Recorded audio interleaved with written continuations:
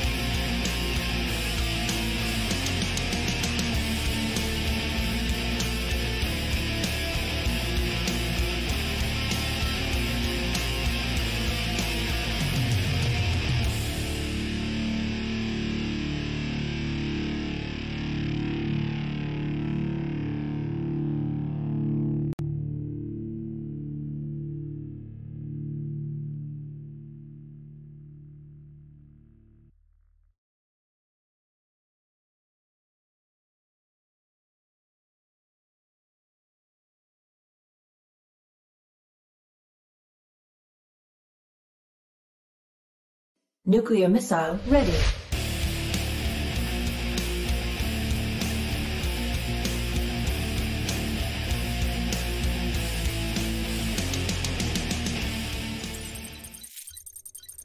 Hello everyone. I remember the first time I watched Starcraft II event. It was a DreamHack winter in 2014 at John Camping in Sweden. I was bored at home, I guess, and found the English stream of the event by chance. To be honest, I don't remember who was playing, I don't remember who won, I didn't even remember the location of the event. I had to check on Wikipedia before this show. Nevertheless, I remember joining the stream and watching all afternoon long. I was bronze at that time and I probably didn't understand a lot of what was happening on the game. But the legendary hype that the commentators were bringing just hooked me. I don't even know who was casting, but I'd like to take this opportunity to thank them, since it's because of those commentators if I'm here before you today, because since that day I didn't leave StarCraft. We should never forget how important casters are to an esports scene. Sure, it's good to have players. No players means no games. But what would be the game without the great commentators our scene have? Would really our community be that big and that committed to the game? Would StarCraft II still even exist as a competitive scene? We are in luck, in our favorite RTS, to have both really skilled players with 500 APMs and the most amazing casters that can make the most boring best of 7 PvP actually interesting to watch. But what's being a caster? How do you become one? What's the secret behind the skill of your commentators? This is what I wanted to explore in this first episode of the Alpaca talk show.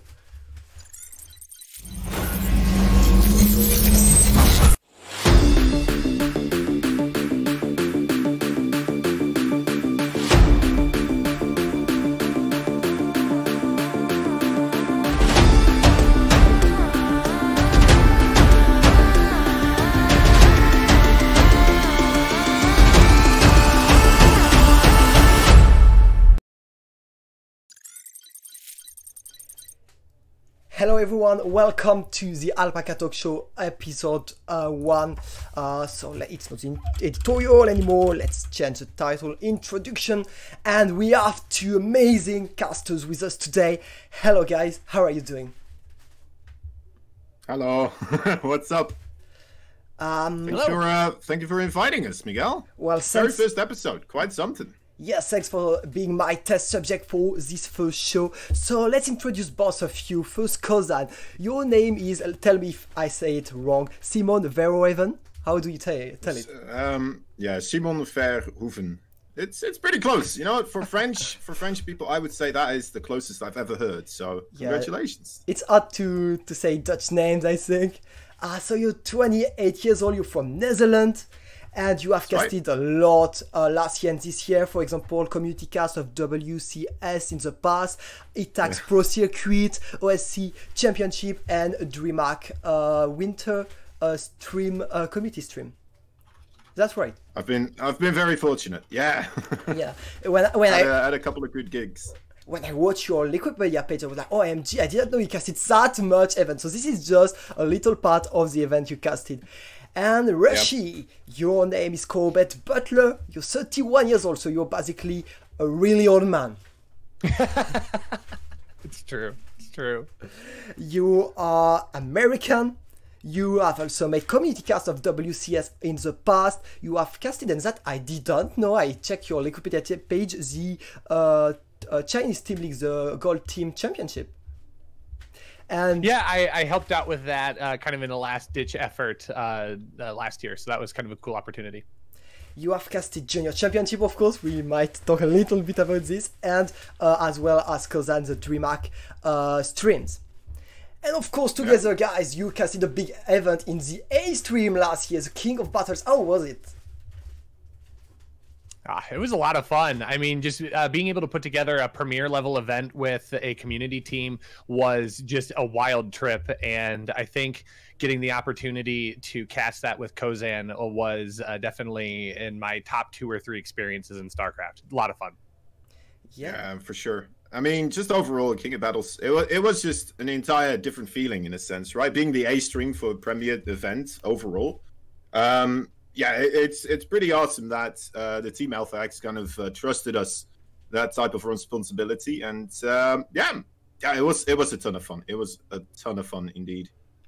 Okay, well, you guys are casters, so I'm going to give you a first challenge. You will have 60 seconds, not 1 second more, to describe what is being a caster for you. Kozan, do you want to start? To describe what it's like to be a caster for me? In 60 seconds. I mean, just 60 seconds? Yeah. Did it already start? Yes. Oh shit, okay. Well, alright, it's quite something else. For me, it is just a different way of experiencing Starcraft II overall. When you're watching it, overall, it's a lot of fun. But when you're observing, you're casting, you're having to pay a lot more attention to everything. A lot more details pop out to you, and I just find Starcraft II a lot more enjoyable that way. And yeah, overall, just to be able to bring a bit more joy to that match, to the series, and really get people, you know, enthralled and invested into a show that's going on. That is a lot of fun to do. It takes a lot of creativity, and yeah, that is just a ton of joy to you know, mess around with and have fun with. Amazing. And Rushi, you have your 60 seconds. What is being a caster for you? So for me, it's connecting the excitement that's happening on the screen with the people that are watching at home. Because for most things like sports, esports, anything in general, most people watching what's happening have a good idea and understanding of what the game is and what the properties of like winning and losing are. But connecting big moments with little moments and different pieces of information that might not seem important to some, but can connect to greater things down the road, or can connect to an outcome that might have seemed a bit unexpected. So as a commentator and a caster, it's bringing those moments to light to help increase awareness of what's happening in the game. And Kozan did a great job with everything else, bringing lots of joy and excitement to it as well. Okay, amazing. It makes a lot of sense. Let's know a bit more about you, because I asked you to prepare 3 to 5 affirmations about yourself, which can be either true or wrong. So you will reveal it, and we will try to find with the chat maybe if they want to find if it's true or false. And do you want to start with your first sentence? All right. So just to be sure, there was supposed to be 2 lies and 3 truths, right? It can be as much lies and as much truth as you want. It can be 5 lies or 5 real things as you want. If I remember it correctly, I do believe that is the amount of lies I sprinkled in here. All right, so the first one, I started playing Starcraft 1 a lot with a friend in elementary school whose father was a Korean pilot that married a Dutch woman. The second one is... Well, let's say the first one first. You say Starcraft, but is it Starcraft 1? Because you're too old. This was Starcraft 1, yeah. Huh. Rushi, do you think it's Elementary true? School. Well, I mean, that would line up timeline-wise, because if it was Brood War, I mean, that would be mid-2000s, so... It's almost too specific not to be a lie. Or it's too specific not to be true. Yeah, I agree. So I'm going to say it's true. I'm going to say true too, Kozan. It is in fact a lie. I did have a friend with a Korean father pilot who played a lot of Starcraft 1. But yeah, he always very much respected that we had our own games going on. I think we were more into, what was it? Red Alert we were doing a lot of, and yeah, he was just feeding us into that strategy sphere instead, and we never played Starcraft 1 with him, so yeah. But I do remember later on back in time, you know, it's kind of fun that already Starcraft 2 kind of got involved, even though, you know, not directly in that way. Okay.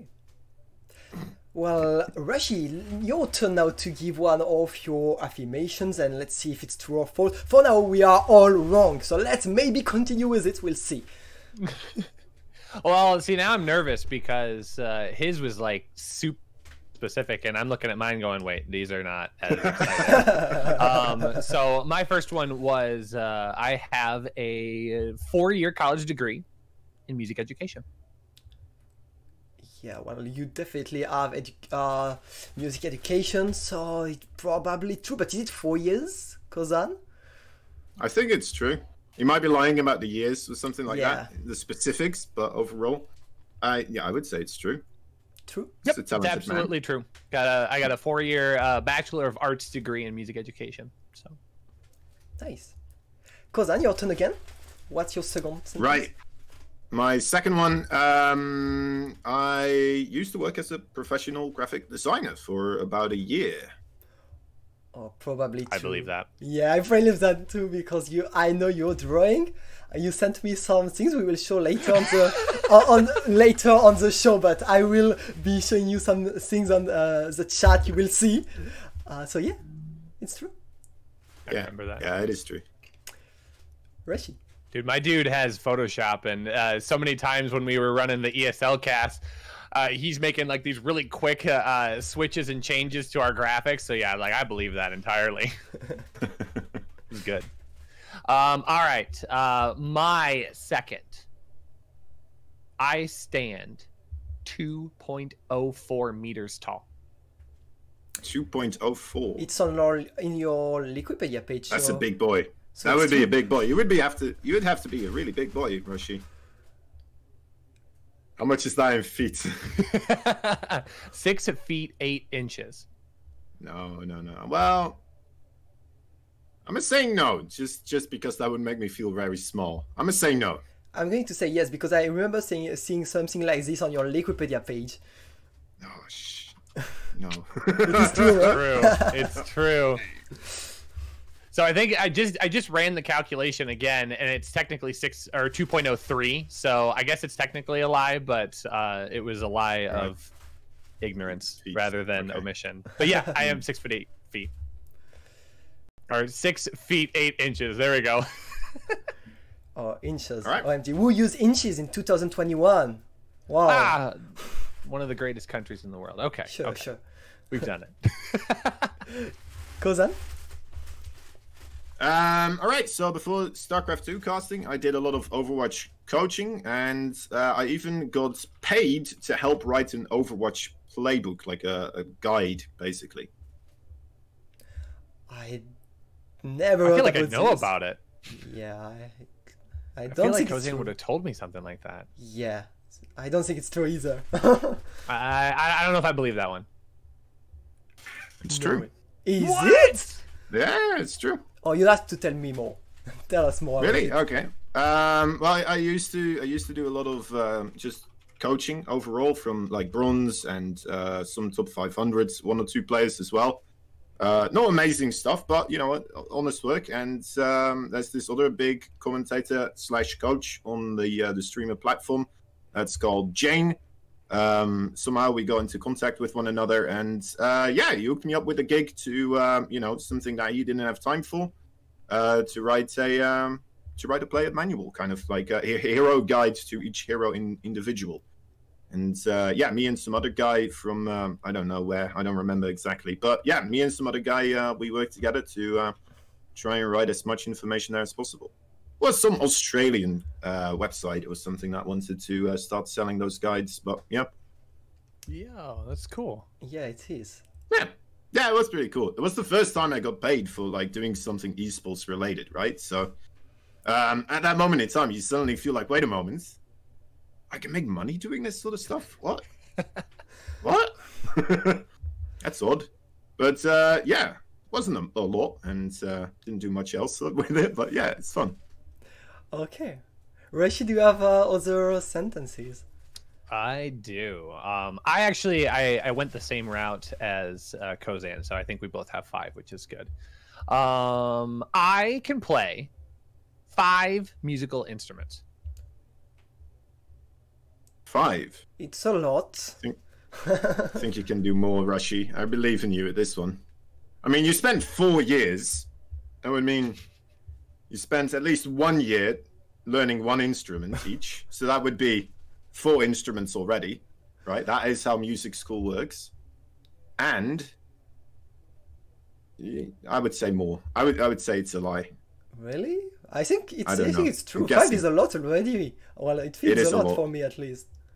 No, I think Rushi, if he wanted to, he could become one of those one-man bands, right? With like a big drum kit and like a tambourine on the back and stomping around. I think he could do it. Yeah. So, Rushi, Miguel, what do you think? I think it's true. It is false. Oh. I can play 13 instruments. What? No way! Okay, make the list now. It becomes easier, right? Once you've like going from one instrument to another, right? You kind of know more about the just the musical notes and how it works, how progression works within music itself. So yeah, I guess it becomes. So I'll add a little clarifier to that, where I can't play 13 instruments at the exact same level. I've got about 3 that I would consider myself like a professional at, or if we'll use StarCraft terms, a grandmaster at. But part of my music school training was to be able to play and therefore teach all of the different instruments that are found in a typical wind band in the United States. So if I went through all of them: flute, oboe, bassoon, clarinet, alto saxophone, tenor saxophone, bari saxophone, trumpet, French horn, trombone, euphonium, tuba. Tuba is my main instrument. String bass and percussion. 14, right? Impressive. Amazing. That's a lot. It feels insane. So it wasn't specifically like one a year. We actually had semester-long courses where it was divided. So I actually learned. It's not. Doesn't it work like that? Is it really? I know. 4, 14, not quite the same. All this time. But piano's in there. I'm terrible at piano. I don't even like claim to be able to play that. But it's segmented off into I took a semester-long course for brass instruments, a semester-long for woodwind, and a semester-long for percussion. So I had to learn about 5 or 6 at a time. Okay. Which is a lot of fun. And I play most of them on a weekly basis. I play right along with kids in lessons. Yeah, makes sense. Right, if you teach band in school and stuff as well, or just music lessons, you would need to know about a lot of instruments. Does the sousaphone count as a tuba? Yes, they are the same. Sousaphone is just a marching version, a wraparound version of the tuba. Oh, well, now we know.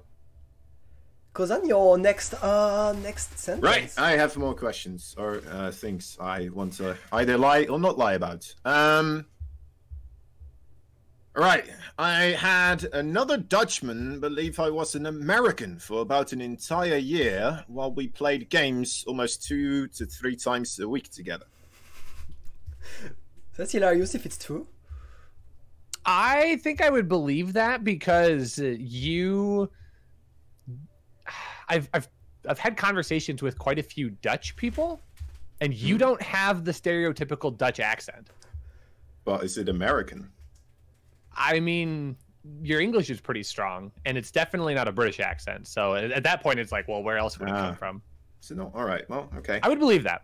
Yeah. Okay. I think it's true. Yeah, it is true. Okay. Oh, fair enough. Let's go. Let's go. Too easy. Win streak. We got one, Miguel. We got one. Okay, my 4th one. I can only speak English. Do you count French as a language you can speak? I do not count the languages where I can type it into Google Translate languages I can speak. So the question is, does Rushi know Spanish or doesn't he know Spanish? I feel like that is... ¿Hablas español? Señor. Senor. Do you think I speak Spanish? I think you might dib and dabble a little bit. I don't think you're very good, maybe, but I think you know, dib and dabble. But I'm not sure if you would count that high enough as saying you can have conversational. I'm gonna say it's a lie, because if you do only know one language, then I don't think you want to be bragging about that in a show like this. So I'm gonna say it's a lie. I have no clue. I really have no clue. But yeah, if your Spanish is like your French, I will say you don't speak another language than English.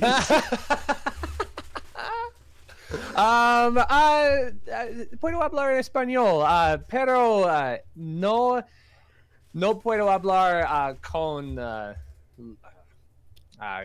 personas porque no tengo las palabras de español, pero puedo hablar. So I can speak enough Spanish that I'll pass it off as a second language. So yes, I can speak English and enough Spanish to pass. Vale, muy bien. Suddenly saying he knows the language of music. Oh, that's fair. That's fair. I do know the language of music. It's true. It's a universal. Hello, suddenly hello everyone on the chat. That's great to have you all. And Kozan, this is your next one. Last one, if I'm not wrong? It's my final one. And this is a difficult one, I'd say. All right. I'm working on making a training facility for underground training facility for children underage for Starcraft II, where they compete to see who can have dinner and bedding that night, depending on their win rates on the ladder that day. And yeah, to kind of secure the future of esports in its whole or as a whole. Yeah, wait, Miguel, you didn't tell me that Kozan was working for the Junior Championships again. Yeah, it's obviously true. Yeah, it's so true. It's true. Of course it's true. Of course it's true. Clearly it's true. Yeah. No doubt about this. And Rushi, your final one. My final one. I have traveled to 9 countries outside of the United States. So that's 9 countries. It's a lot. I think it's true. I think it's too much. I will sell. Oh, maybe with your band, though. Yeah, but I will still say no. True. Yeah, no, I don't think so. It is true. Oh. I have been to exactly 9 countries. I have traveled to Canada.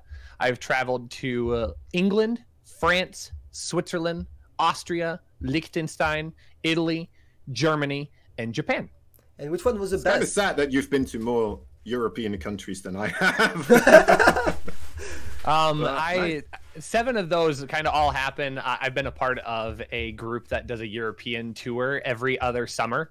We take band and choir kids, and the 7 European countries I listed off are the order that we go in for them. So it's really cool. So I haven't spent a whole lot of time in those countries, but enough to say I've been there. And which one was the best? And there was only one correct answer. Well, you're not gonna like the one that I would say is not the best. Definitely Switzerland in my book. We stay up in a ski village.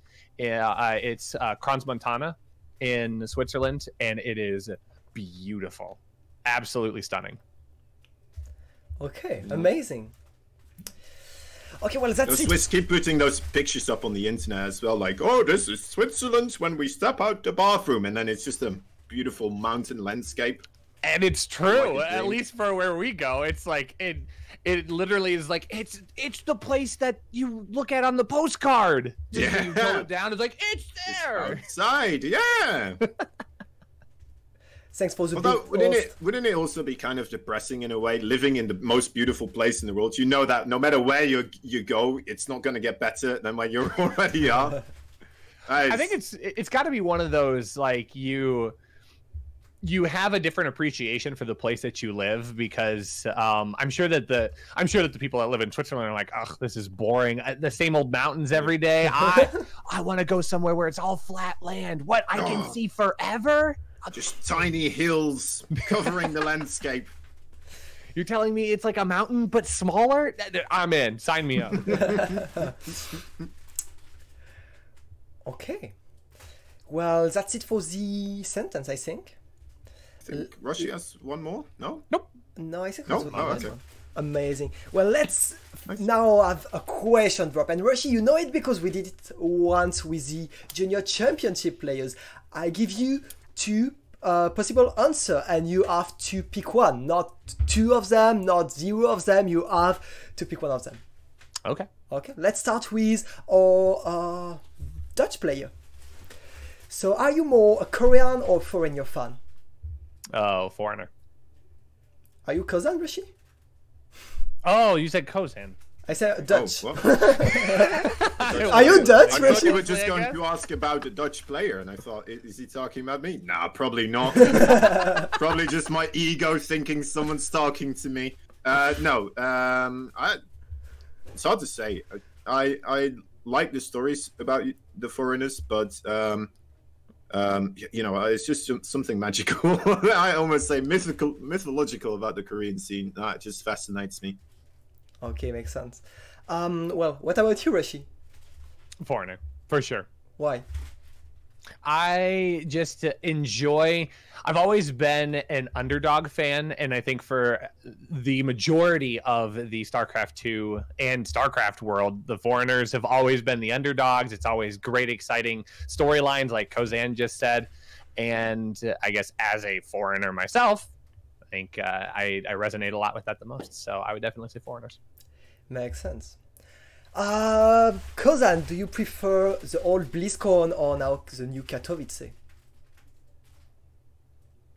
I think Katowice is nice to have a place for StarCraft 2 on its own, right? If it's bundled in with the rest of BlizzCon, I mean, it does make it a special event in a sense. You get to see a lot more people, maybe more crowd is gathered in. But you know, I think both have their plus points and their minus points. If that's fair answer, but I don't know. I think I would prefer Katowice just because I'm already in the StarCraft scene. I don't have to be lobbed in anymore.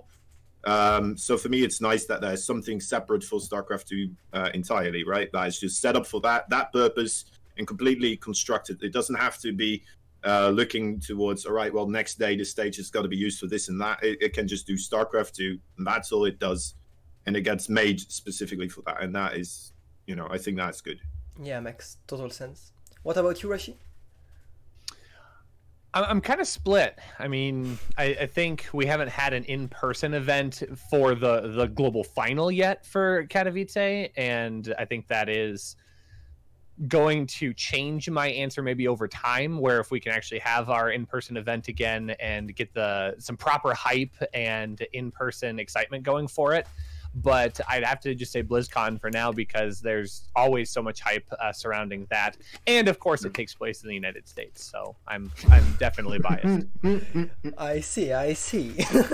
Okay, again with you, Rushi. Do you prefer Zune or Ragnarok? Ooh, Ragnarok. Because he's there. Oh yeah. And what about you, Kozan?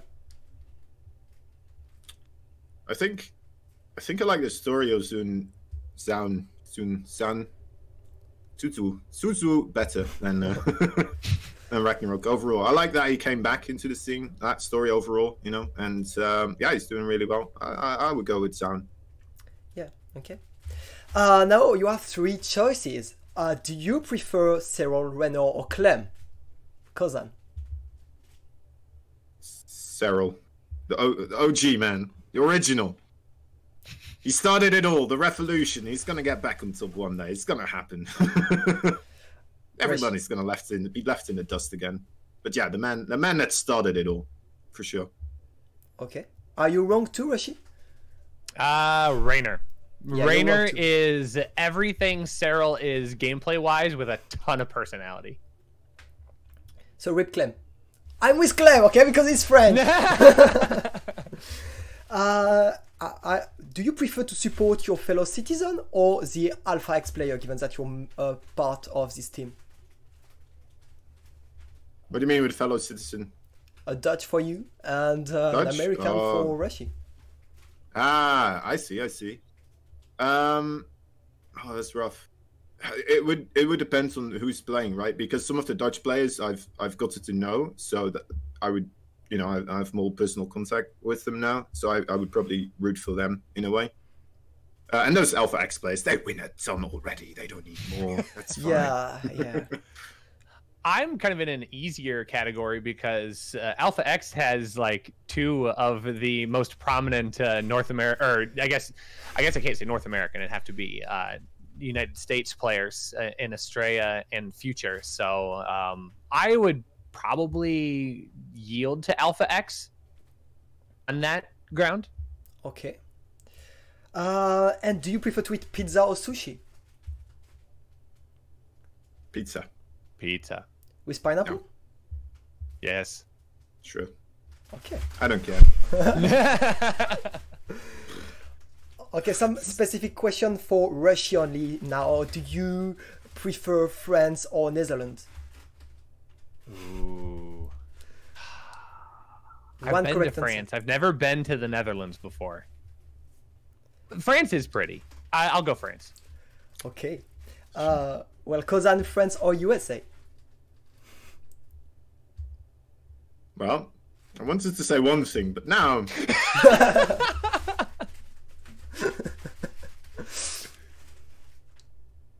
I don't know. You know what? USA. Let's go with USA. Okay. Well, of course it's wrong, but you can't be right every time. Rushi, do you prefer tuba or string bass? Ooh, it's a good question. Tuba. Okay. Kozan, I know you play 2 races, so do you prefer Terran or Zerg? It truly depends. Like I don't really prefer one. It's just that I like the TVZ matchup, whether I play Zerg or Terran. Okay, makes sense.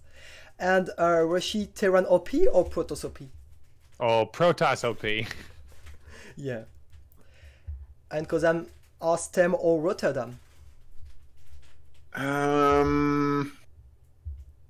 Probably Rotterdam, because I met Harstem and I made it very awkward. Okay, well, that's the end of the question. That's the end of the question drop, guys. We're going to talk about a new subject now, and I would like to show you something. Oh well. Oh no, I can't show you. But well, okay, no big deal. Let's talk a little bit about something really important in my opinion, which is tournament formats. Because you might have seen the new GSL format, right? Mm-hmm. So what do you think about it, Kozan and Rushi? Just the GSL format? Yes, a new GSL format.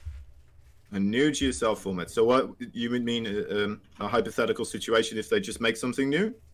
No, I mean the format with Code now. Too much. They got named. Oh, right.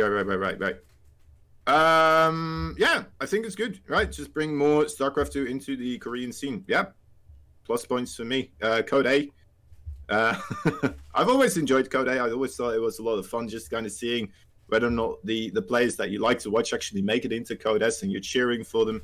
I always think it's a good idea overall. I didn't really look too much into it, so I'm not sure like whether or not this is actually expanding on the opportunities that Korean new players have. I'm not sure about that. I didn't do too much research into that. So, but yeah, if it's more StarCraft 2, that's good for me. So I will offer the context to that, where I am not wild about the new GSL format, simply for the fact that it condenses the Code S experience. So initially it used to be 24 players that would qualify into Code S, and now it's only 16, with the round of 24 being that Code A. So it's kind of interesting in the sense that maybe it's a double-edged sword, where the Code A experience is very exciting off of the bat, because of course you've got some really high caliber players playing before they even get a chance to get to Code S. So like TY Prince was a good matchup.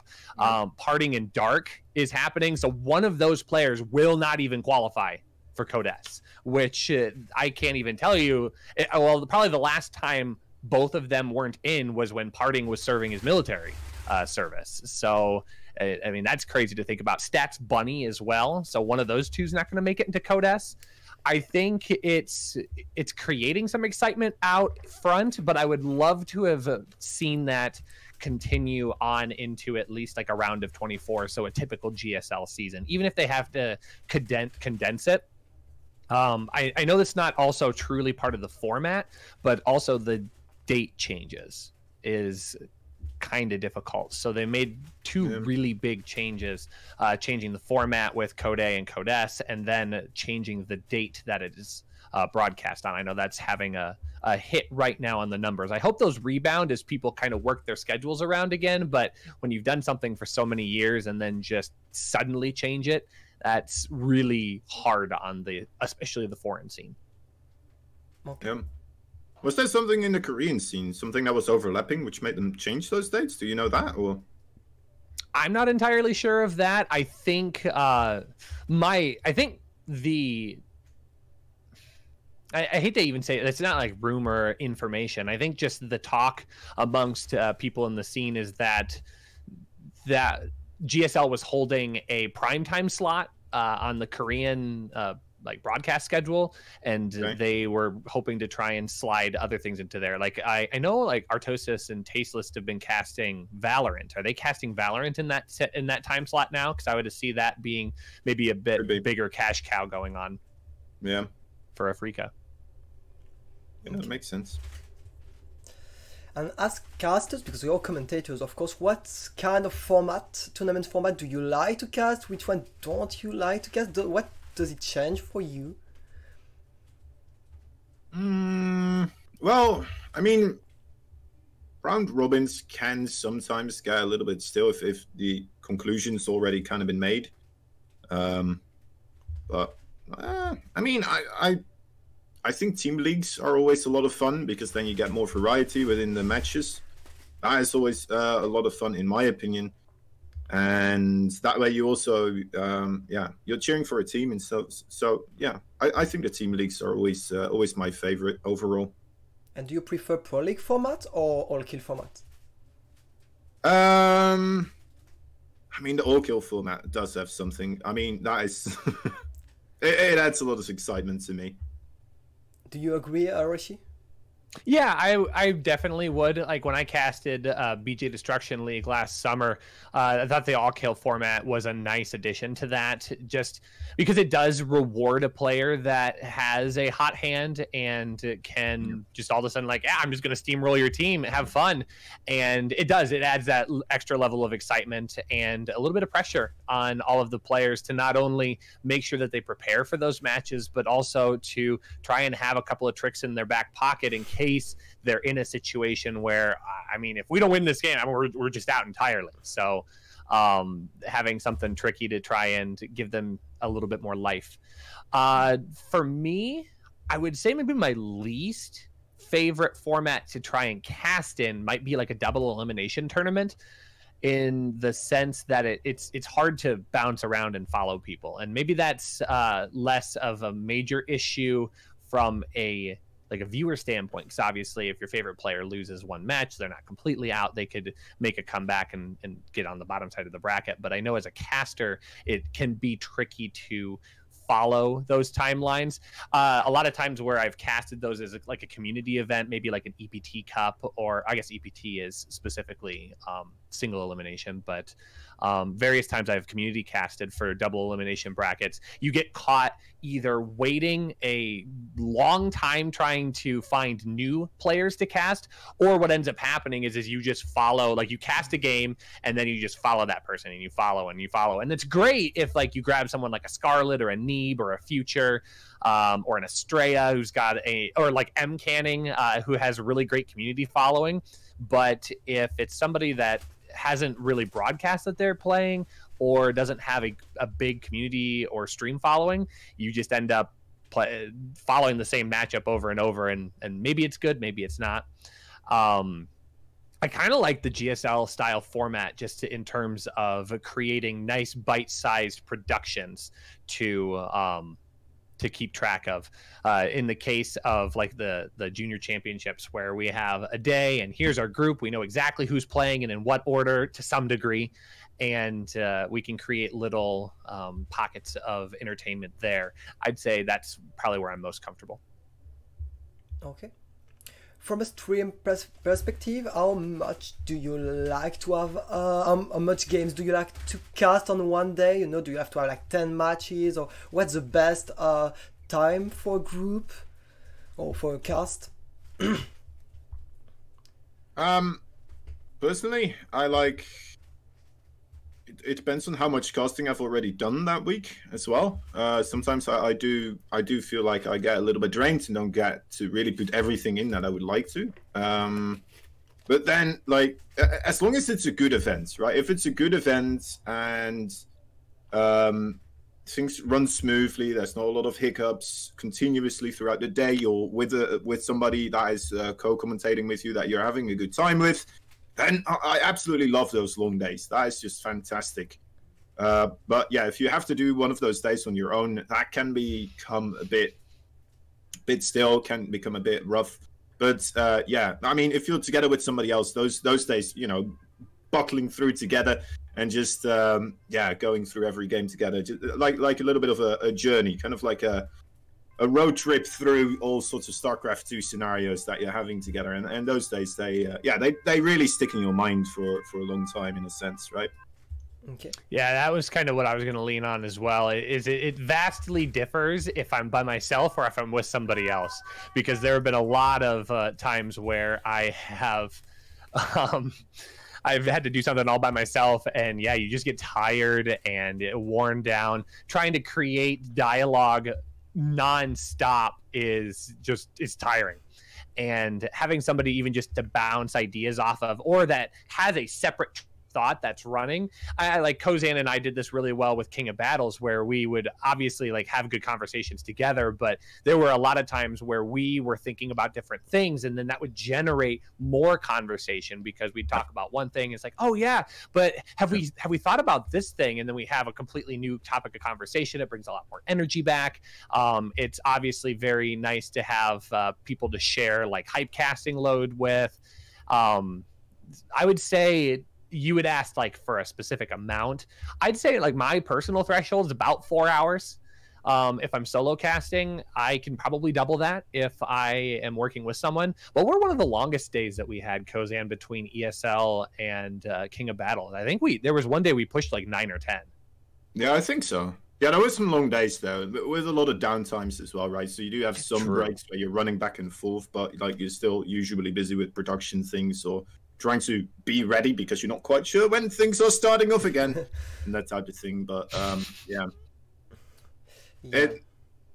just overall, that's a lot of fun. Solo casting, like I could do one of those big days on my own as well, but I would not be able to do them for an extended period of time, right? Or like on a weekly basis or something like that. Yeah. I would not be able to do anything like that. Yeah. Okay.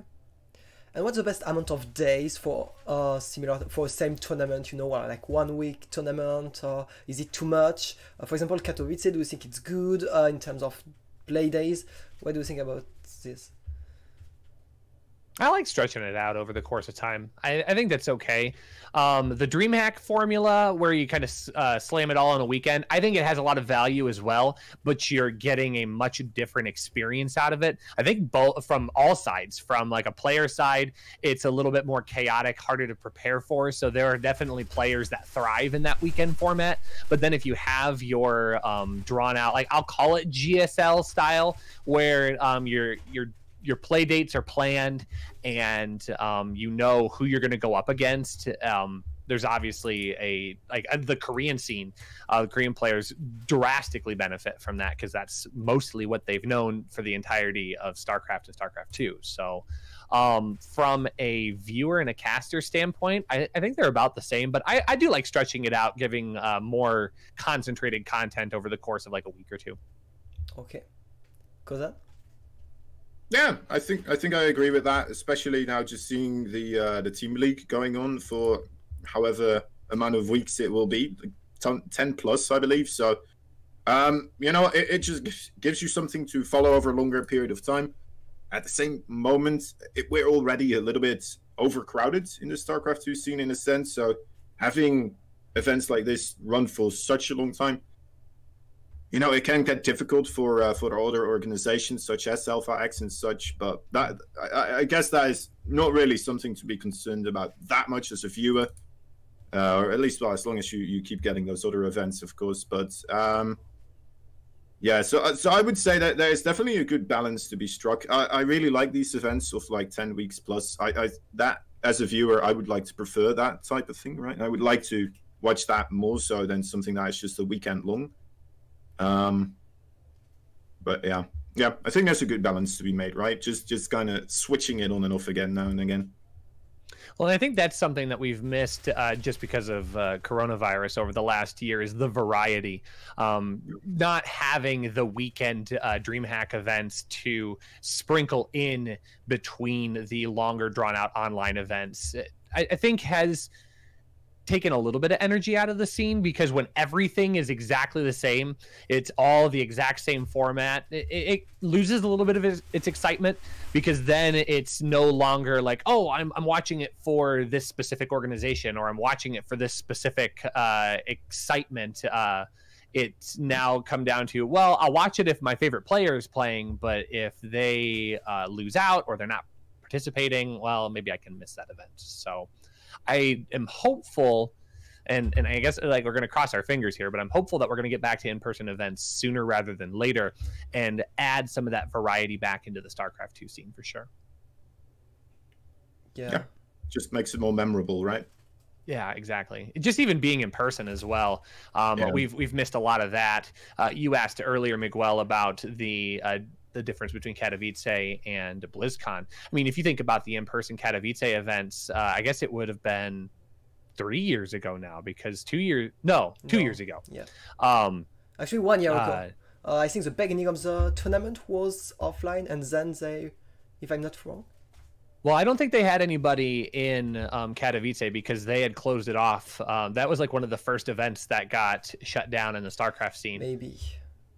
So yeah, so I think it's been 2 years since they've had people there, but even just like having people in an arena adds so much more excitement. I can remember very vividly going to Austin in 2018 and just having a vastly different experience because I was around people. And it seems like such a cliche, obvious thing to say, but I think it's good to remind ourselves of as we are like going into the second year of the ESL contract.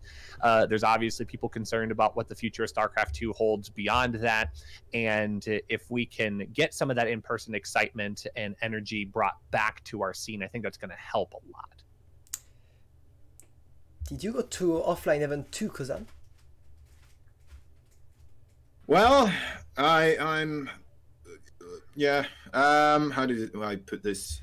I've always been a person that likes to remain inside of his own home. I did go to some small StarCraft II events, but then usually I would go with friends, and very often just my real life friends, never that much into StarCraft II, but then I would force them to go along.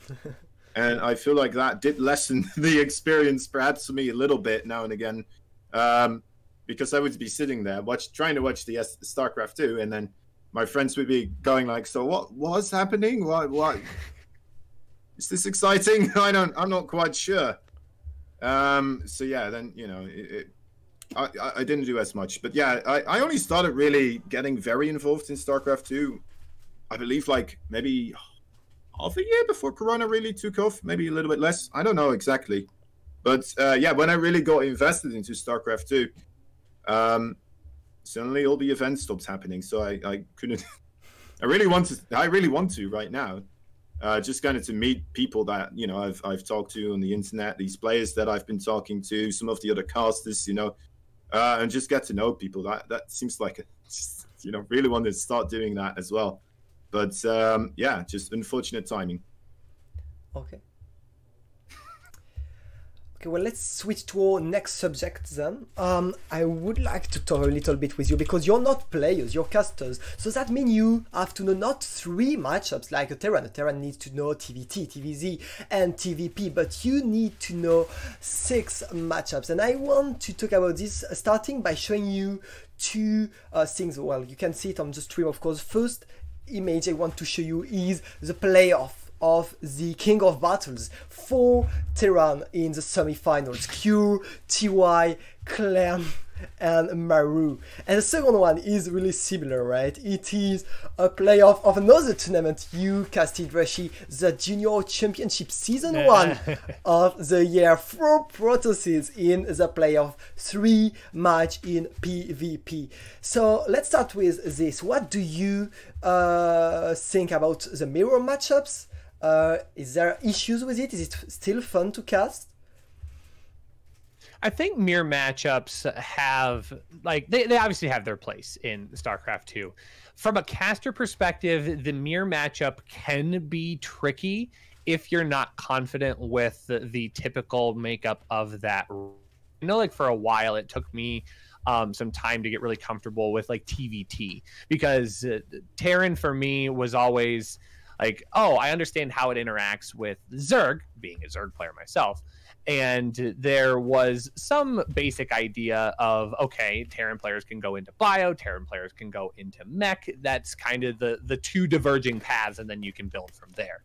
But the intricacies of specifically like Terran versus Terran and how different siege ups happen and how they handle counterattacking and attacking in multiple locations can be tricky. And I would say that for like the StarCraft II elite, casting TVT is the biggest place where you can expose yourself to, do you actually know the matchup? Because everyone's going to have an opinion on it. And it's like, wait, that tank moved half an inch too far forward. Oh, it's complete chaos. And I could be sitting there going like, oh yeah, I mean, this is a great engagement for him. And then the chat's just going crazy because you don't have any idea. What is he talking about? And I know, like, for me, like, I felt that a lot with King of Battles, especially since it was all TVT all the way through to the very end. And when you're casting people that are good at the game but not like the top S tier players, like, okay, you could probably get away with it. You're not going to have the StarCraft faithful and elite watching, but like Byun, Maru, Innovation, I felt pressure. I felt a lot of pressure to make sure that I didn't overgeneralize, and I felt bad at the time because I felt like I was hanging Kozan out to dry a lot because I knew his Terran knowledge was a lot better than mine. So there would be a lot of times where I would like float him a question because I'm like, I want to make a generalization here, but I also don't want a Reddit thread dedicated to me either. Kozan, what do you think? I know the feeling for sure. Yeah, I mean, mirror matchups for me. I have the benefit of playing Terran and Zerg, right? So I kind of already knew a little bit more about those matchups. And you do mention, right, the pro players, they have to know the 3 matchups, but we only need to know, well, we need to know all of them. But at the same time, the severe amount of knowledge that is available within these pro players is just vastly outnumbers anything I could say at any point in time about this game. So, you know, probably even still, they still have more knowledge on those departments. What makes it easier as a caster kind of is that you're not directly talking towards those players, right? You're talking to players or people that are around your level or below, or maybe a little bit above yours. That happens as well, right? But that's not the main audience overall. So, you know, it sometimes, especially in mirror matchups, man, in PvP, it was I had no idea what was happening, right? Sometimes you see, oh, it's a robo going down. I know what's going on. He's going to Immortal Push or something like that because that's happening in PvZ, and then you just make assumptions like that. Doesn't quite work, but anyway, mirror matchups, I think they're pretty cool overall. You don't want to have them too many times, but there's a lot of intricacies. The one downside is that it always lowers the viewership overall, right? Because there's not 2 races involved, and because there's not 2 races involved, there's not 2 groups of audience that you're directly kind of making interested. You're just influencing the Terrans, right? And even then, the Terrans probably less interested in TVT rather than their race beating another race, right? Mm-hmm. And what's the most popular matchup? Oh, Zerg versus Terran. I think that is like universally. I've never met somebody that's been like Zerg versus Terran. No, that's boring. Because you're playing Terran and Zerg, so yeah. I guess you will say TVZ2. I will, yeah. It is just the matchup, in my opinion, where there's so much micro involved. There's so much positional play. There's continuous, usually, battles going on, right, with the Terran trying to harass, the Zerg trying to still spread all the creep, all this stuff. A lot of opportunities kind of arise in that matchup because of this. And Terran, really the race that is most well-equipped to try and get those you know, tiny advantages that the Zerg is trying to get everywhere and try to check them with at least amount of units as possible. And that is just, you know, why it always feels like it's on a razor edge, in my opinion. And that's why it's just the most fun matchup to watch. Okay, makes sense. What do you think about the time of the games? You know, PvP can be really short sometime. And what's your favorite game durations? You know, do you think like 15 minutes game is the best, 14-minute games? What do you prefer to see? 420. No, no. Again, I think variety, right? Variety is what you're looking for. Yeah, and I struggle with the super long games because I think you get past the 20-minute mark and it gets difficult to know what to say, especially if it's a long drawn-out macro game and it's just all about like slight positioning. As oh, the armies are moving up to the north. Oh, the other army's moving up to the north too. They're gonna hit. Oh, nope, they're gonna back off and rebuild. And it feels like it's just that on repeat every minute and a half, minute 45, and you're just patiently waiting for the one mistake. Like essentially at that point, it's like you're waiting for one mistake to happen. Somebody isn't paying attention to their main army, or they let something go really fast. Suddenly it's now, oh, get the cat. Suddenly now it's over, and you're then left with something new to talk about at least, but it kind of all boils down to just 1 second. So I know that the shorter games are usually a little bit faster because, or no, let me rephrase that. The shorter games are a little bit more interesting because something has come up where like, oh, okay, they're going to do a cannon rush. Now we can talk about positionings. Or, oh, I really love this 7-minute timing. And you can kind of walk through, okay, they're going to get exactly this many drones and they're going to pull at this time. And now they're going to grab all the STVs and push at this moment. So from a content and commentating perspective, the shorter games tend to be a bit more interesting. But of course, who doesn't like the long drawn out game every now and again? No. Okay. I think the difficulty with the long games might be as well that like a long game with a lot of action, that's no problem, right?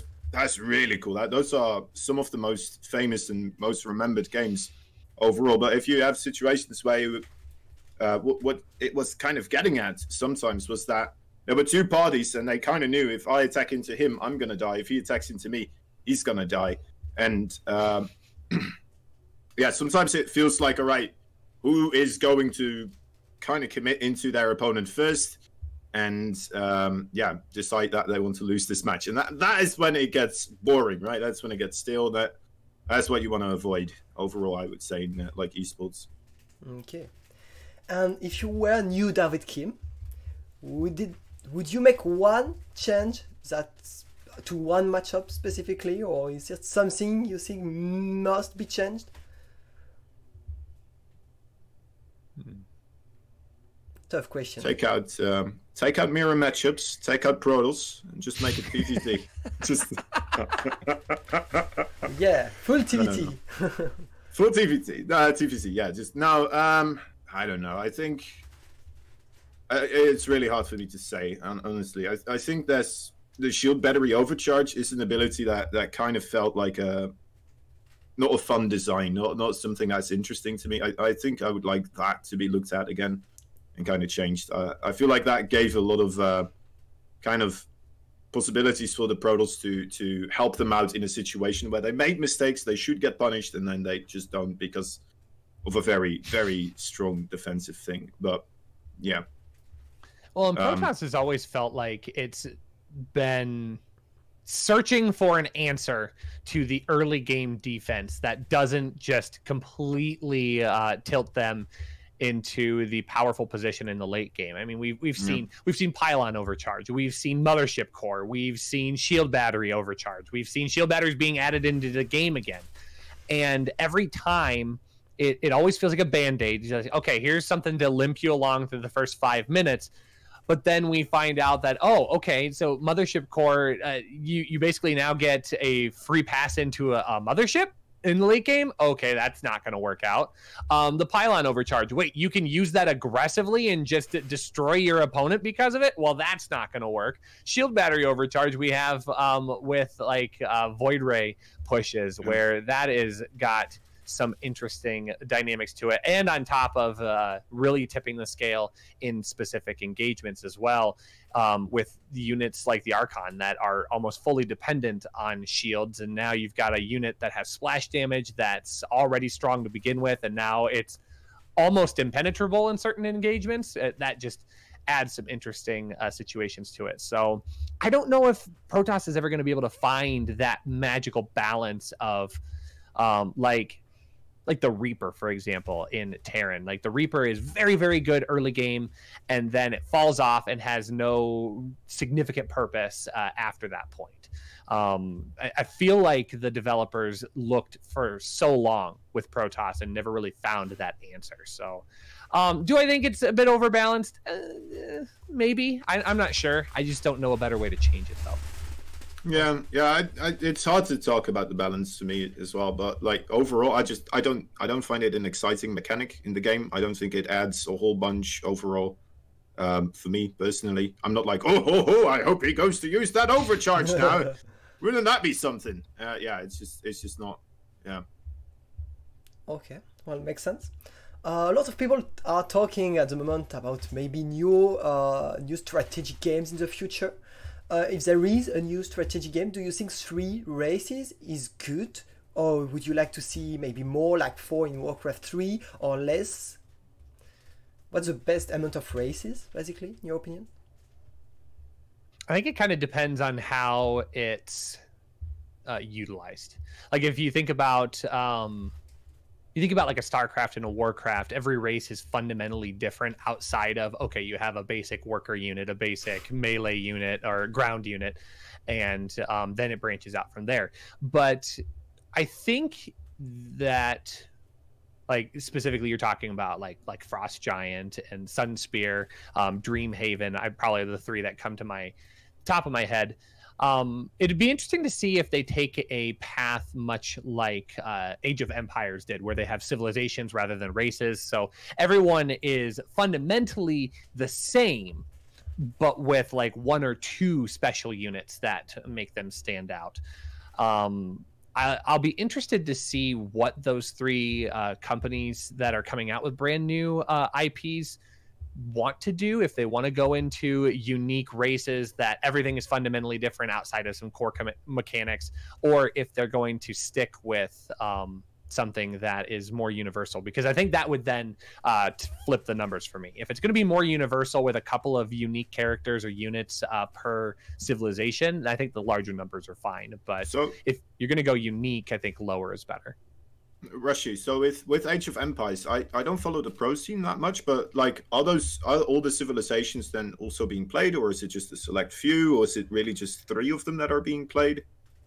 I think it does kind of boil down like anything. There are like the really good civilizations that have specific advantages. Something that I've noticed as well, and far be it for me to call myself an expert of the Age of Empires scene. I've seen a few scenarios, and I have a friend who's really into that. But I think a lot of it is map oriented as well, where like Age of Empires utilizes like a water mechanic for like ships and stuff, kind of in the same way that Warcraft 3 does. And there are obviously civilizations that benefit more because they are specialized as like a water specialty civilization. I'm really generalizing that term. Don't come after me if you're an Age of Empires fan. Whereas with Starcraft II, every race has air units. Every race has ground units, and there's no, well, not anymore at least. I think once they removed the island mechanic from the map pool, there is no benefit to like, oh, well, Terran can lift their bases and fly them over. And on an island map, oh, that is like drastically in the Terran's favor because they can just do that so easily. Protoss and Zerg don't have as many options. So I think that is probably it. So that is where the map making community can come in as well and offer some good variation. And I think right now that's happening in the StarCraft world. Creighton Olsen's hosting that Mapper's Delight where they are starting to come up with really creative map tools to make the game a little bit more interesting. I think that's really cool.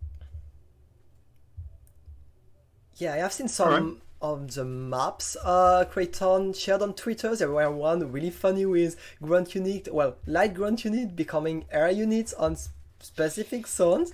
I really think it can be really fun, but of course you can't really add it on a ladder map pool, I guess, because it would just destroy the balance of the game. Yep, possibly. Quite possibly.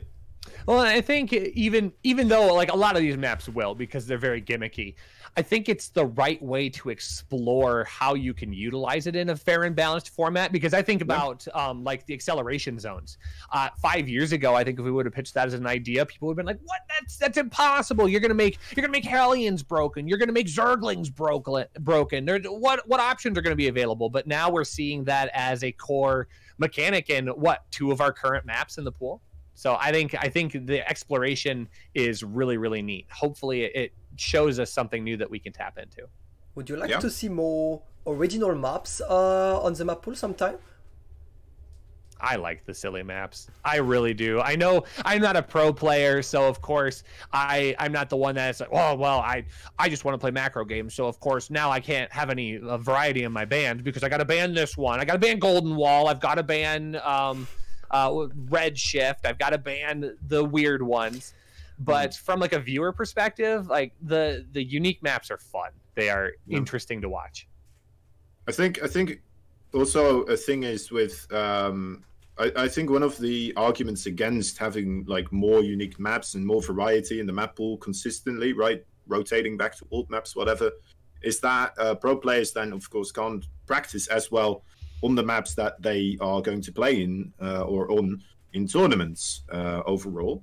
And then you won't get as a refined tactic. You won't get as refined strategies from these players. So that would lessen the experience overall of the esports because of that. But at the same time, I feel like maybe you're not so much making the show about just this showing the skill of somebody preparing incredibly well and executing something in the perfect 10th degree.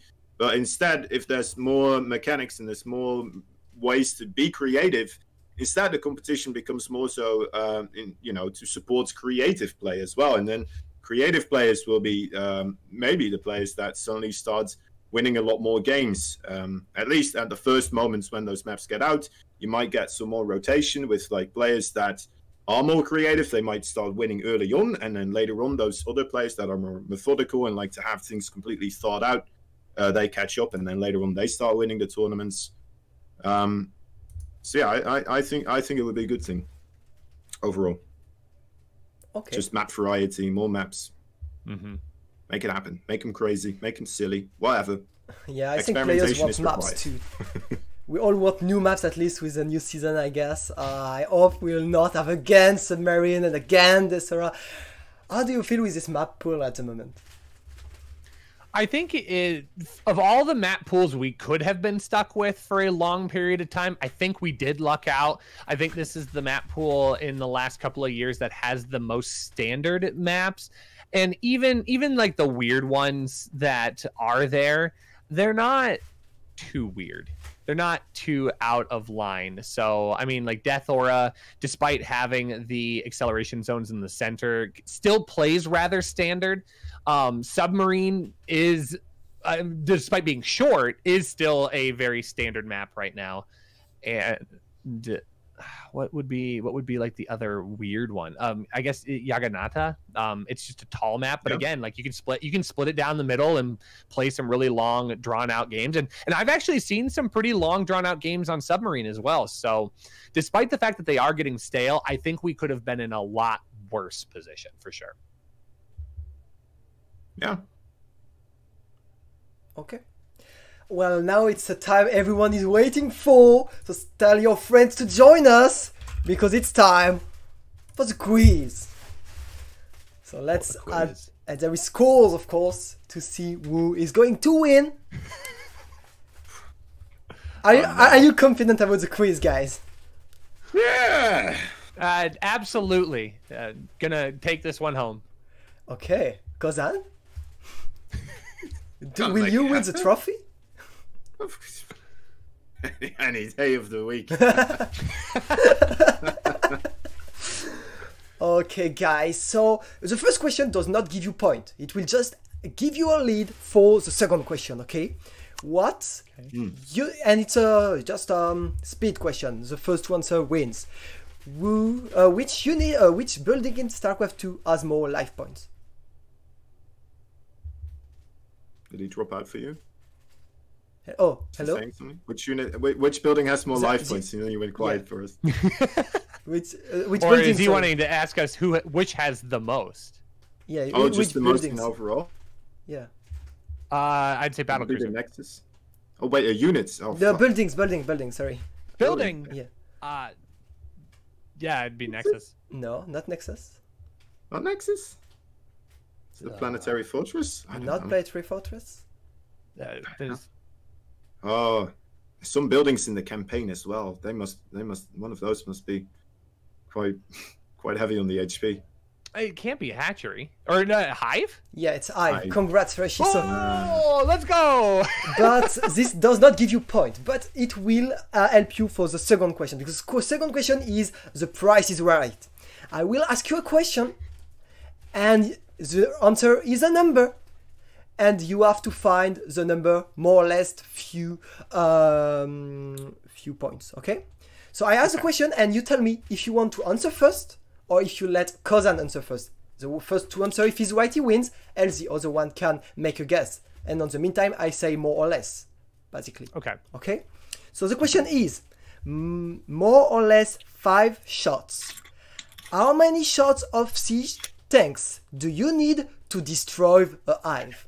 Do you want to answer first, or to let Kozan answer this question first? I'm gonna answer that Okay. because it should be more. More than how many? No, you, More than 5. no, that Or was do I have no, to no, pick- no, no. You have to say a number, and you're right if it's more or less 5 shots from what you said. Oh, okay. And we're talking about like one siege tank, right? Yeah, 1 siege tank, and be careful, I've as regeneration too. Okay. I would say it takes 12 shots. It's more. Kozan, your turn.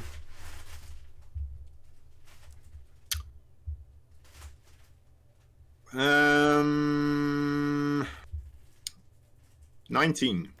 19, it's more, but Rextor 125, it's less. Rushi, your turn. Really? Well, I guess it's a hive. Okay, 23. It's more.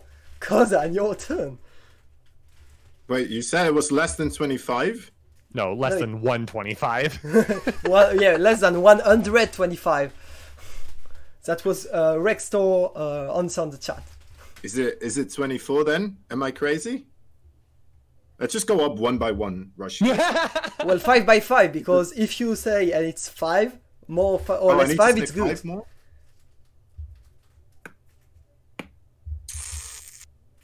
Um, 27. It's more. Reishi, your turn.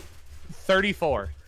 Yes, well, it's 37, but you're in the range. So many. Yeah, right? It has a lot of life points. I don't remember how many, but Wait, is it in siege mode or is it not in siege yeah, mode? in siege Because- mode. Yeah, in siege mode. Oh, I said a that's why siege I tank. was wrong. Yeah, sure. Oh, man. It is indeed 37. It's a lot. Insane. And I saw a tweet from Clem's dad a few days ago. He checked our auto attack from an High Templar can kill an Ultralisk, but it takes 6 hours or something like this. That's what at least Clem's dad say on Twitter, because there is a regeneration which is slightly lower than the DPS from the High Templar. Wow. Pretty insane. All right. Okay, question 2. There are 5 StarCraft 2 questions and then non-StarCraft 2 questions. But continue with StarCraft 2 question. And now this is a speed question. So the first to answer wins. What is the most expensive unit? Carrier. No. No, it's not. It's Kozan? mothership. It's Broodlords? Yeah, it's Mothership, Reishi. Point number 2. What am I doing? It's the mothership. 400, 400, baby. Yeah. Of course. You guys know the meme, More a right? hero unit. Anything else would be included. It's going swimmingly so far. All right. Okay, who won the most game in Shoutcraft Kings? Who won the most games in Showmatch? It's probably Innovation. Nope. Well, I mean, Probably. that's Total Biscuit time. So Yes. would that be like MC? Nope. It's a foreigner player. Kozan, your turn, maybe? Stefano? Nope. It's not a French player, is she? Would have made sense if it was a French player to start asking this question then. It's kind of where my mind went. It must be a French player because not. Miguel's asking the question. But it's not. It's not. All right. Is it French-Canadian? No, it's not. It's actually a Polish player, guys. To Polish mana. Oh. No, it's not Mana. Oh. Nurchio? Exactly! Really? Oh, okay. Rushi taking the 3rd point already. Kozan! I thought you were going to win this. You have to come back. Really? I thought I would win this. Well, But be careful, the next one is really easy. What is the team of the player Spatial? it's excellent. Team X. Yes, Kozan first, a bit faster, and he's coming back in this quiz with the last 1 Starcraft. point on the board. One last How many Starcraft 2 question. questions are left still? Well, there are 5 SC2 question, 5 not SC2 question, and then I'll tell you for the 3rd quiz because there are more points. You can come back for sure. With first of all this 5th and last quiz, Starcraft 2 question. Where does the famous Dennis Galen live? Oh, Crefeld. Yes, he is. Rushi, who is he? What's his It's nickname? Take TV. Yeah, exactly. Nice. 4 points. That's an hard question for sure. Okay, we continue with a speed question, but it's not SC2 anymore. In the first edition of Star Wars 4, in the cantina scene, who shot first? Oh, it was the Spelunky guy, right? No, wait, what's his name? What's his name? The big bulgy eyes. Oh, Oh, Jar Jar Binks. No, no, oh, of Star course Wars not. 4, Jar Jar Binks! How dare Jar you, Jar Binks, this Rushi? is the first episode. This No. is with Han Solo. Yes, it Oh is my God, Han Solo. it's Han Kozan. Solo, and it's this other guy. What's his name? Greedo. I know. Greedo. What does he say? Kaplunky or something like that is what he says when he shoots. I don't don't know. know, but it's Greedo, his name. And yeah, Han Solo. Greedo. He shot first. Yeah, in the first edition it's Han Solo, and then because it was not good to have Han Solo shooting Yeah, first, they first. made Greedo shot first, and fans were really unhappy about it. Do you guys know and Right. like Star Wars? So I was wrong then. I was a Star Trek person, so if it's more Star Wars, I might be in trouble. I used to watch Star Wars, but then the first one I saw was a videotape of the whatchamacallit, the new one of the new trilogy. Or well, the newer back in the day.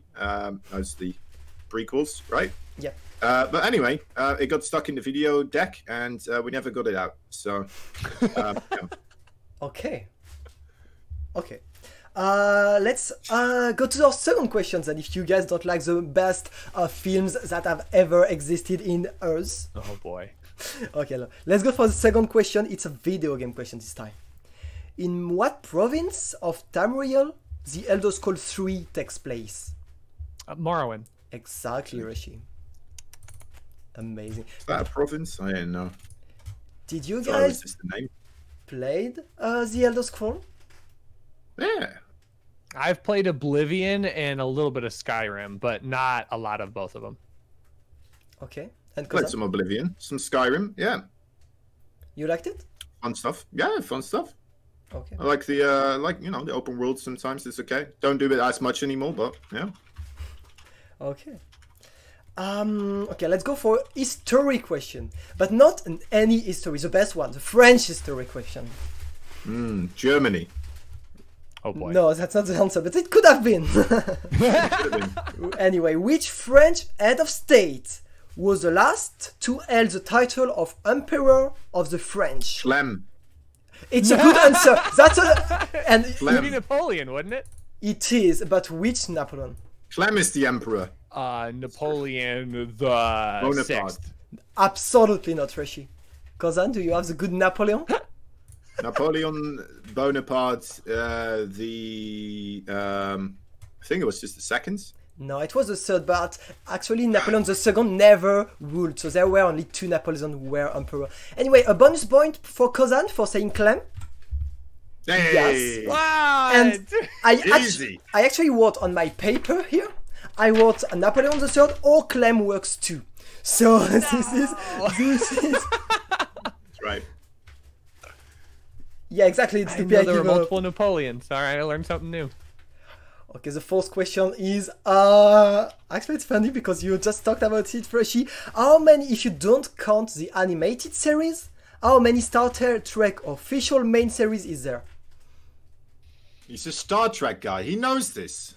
I'm gonna say, all right, 12. No. 7? 7. Can you name them? Oh my gosh. Journey Home.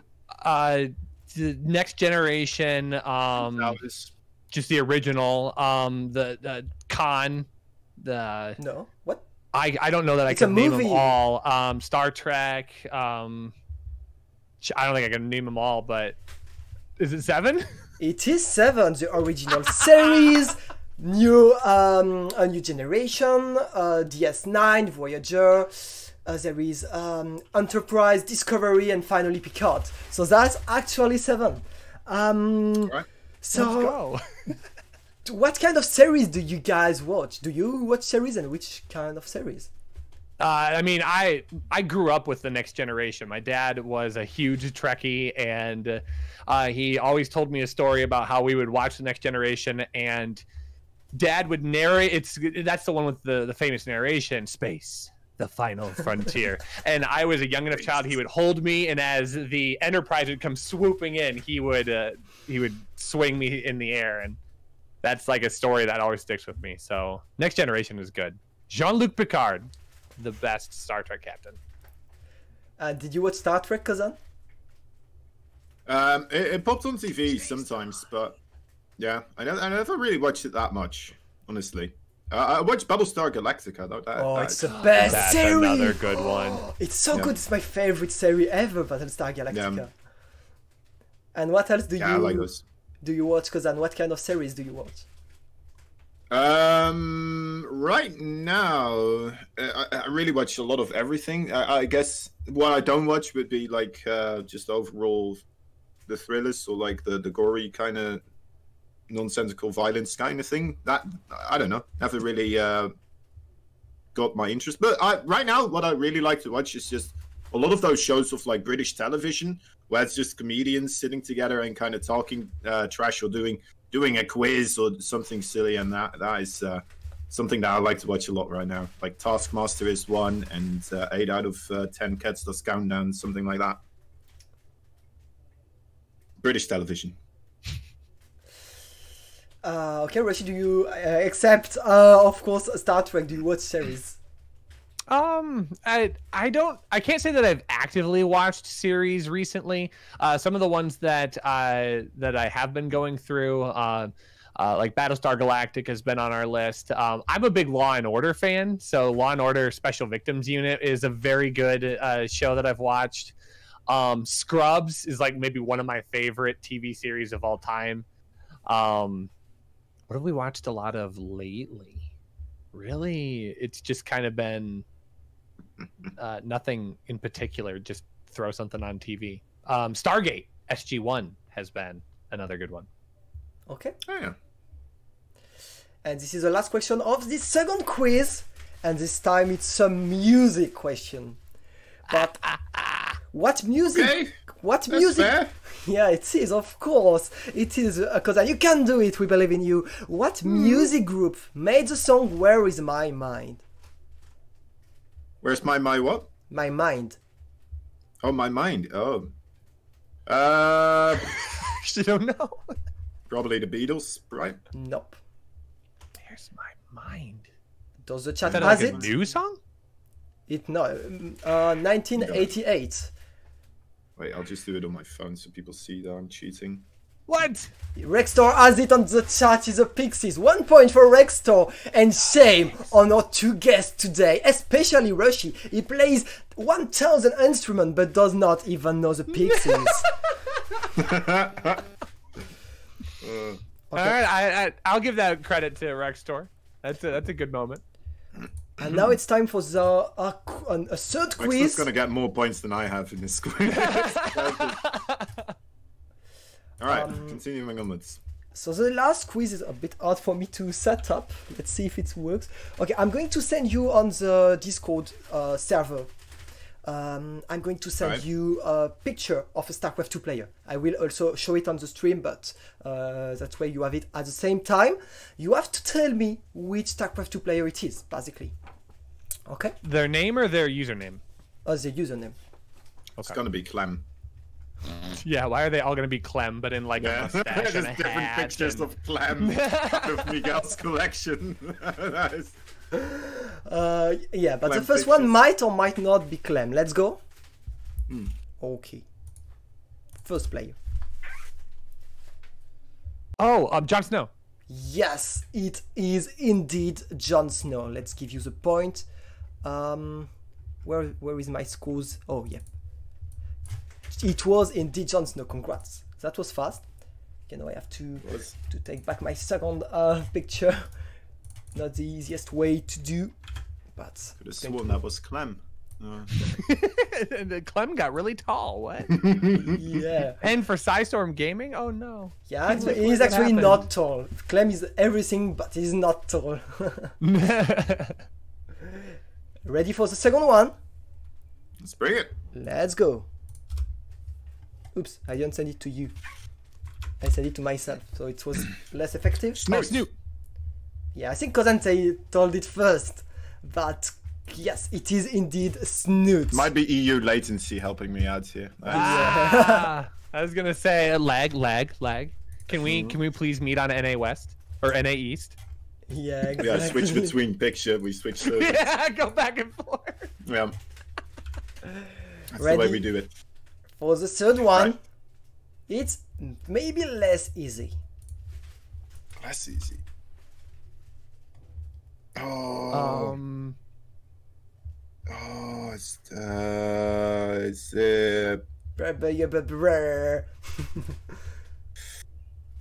Plays for Black Knight. He was. I'm not sure he's still on this team. I don't think it exists anymore, but he's there. I feel like it's a Terran player. Zerg. Is he Zerg?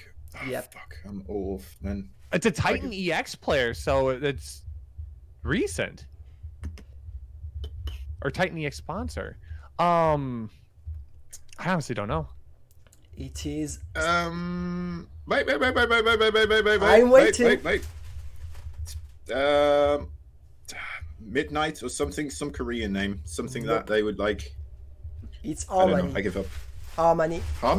Harmony. Oh. Harmony. Okay. Not a Okay. name I recognize. And let's go Warface. with the last one. Midnight was close, I'd say. Right?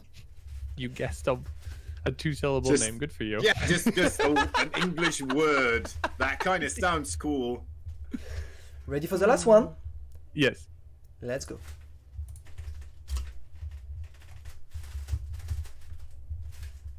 Is that nice? No. Nope.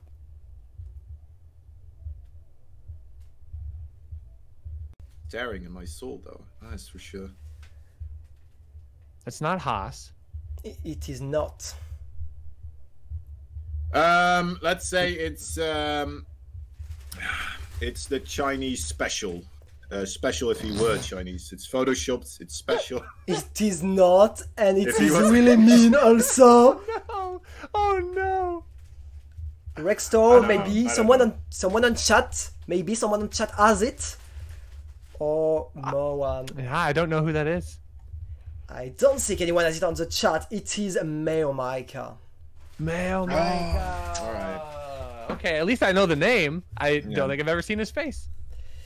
And now we have the last, but not least, quiz for 3 points. The winner wins 3 points. So if it's Rushi, he wins. If it's Kozan, it's a tie.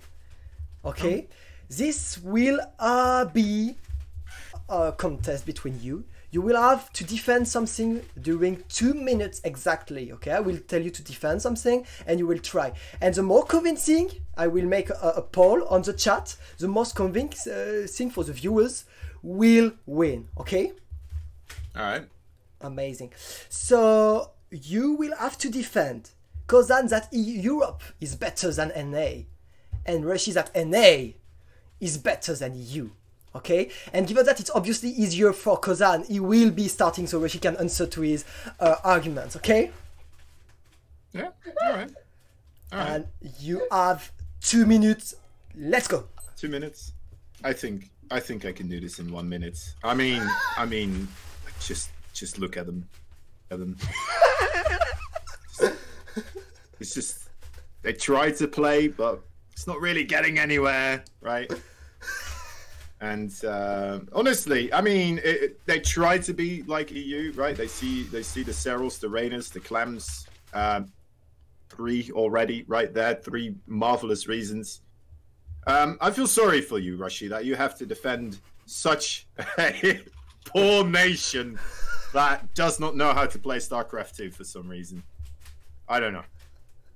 Good luck. Oh, that's it. Okay, 42 seconds, and now it's your turn. Your turn, Rushi. You have 2 minutes to defend an NA. Is better than EU. Well, I think if we boil things down to pure statistics, let's talk about the top of the top in StarCraft II content, and that's going to be the GSL.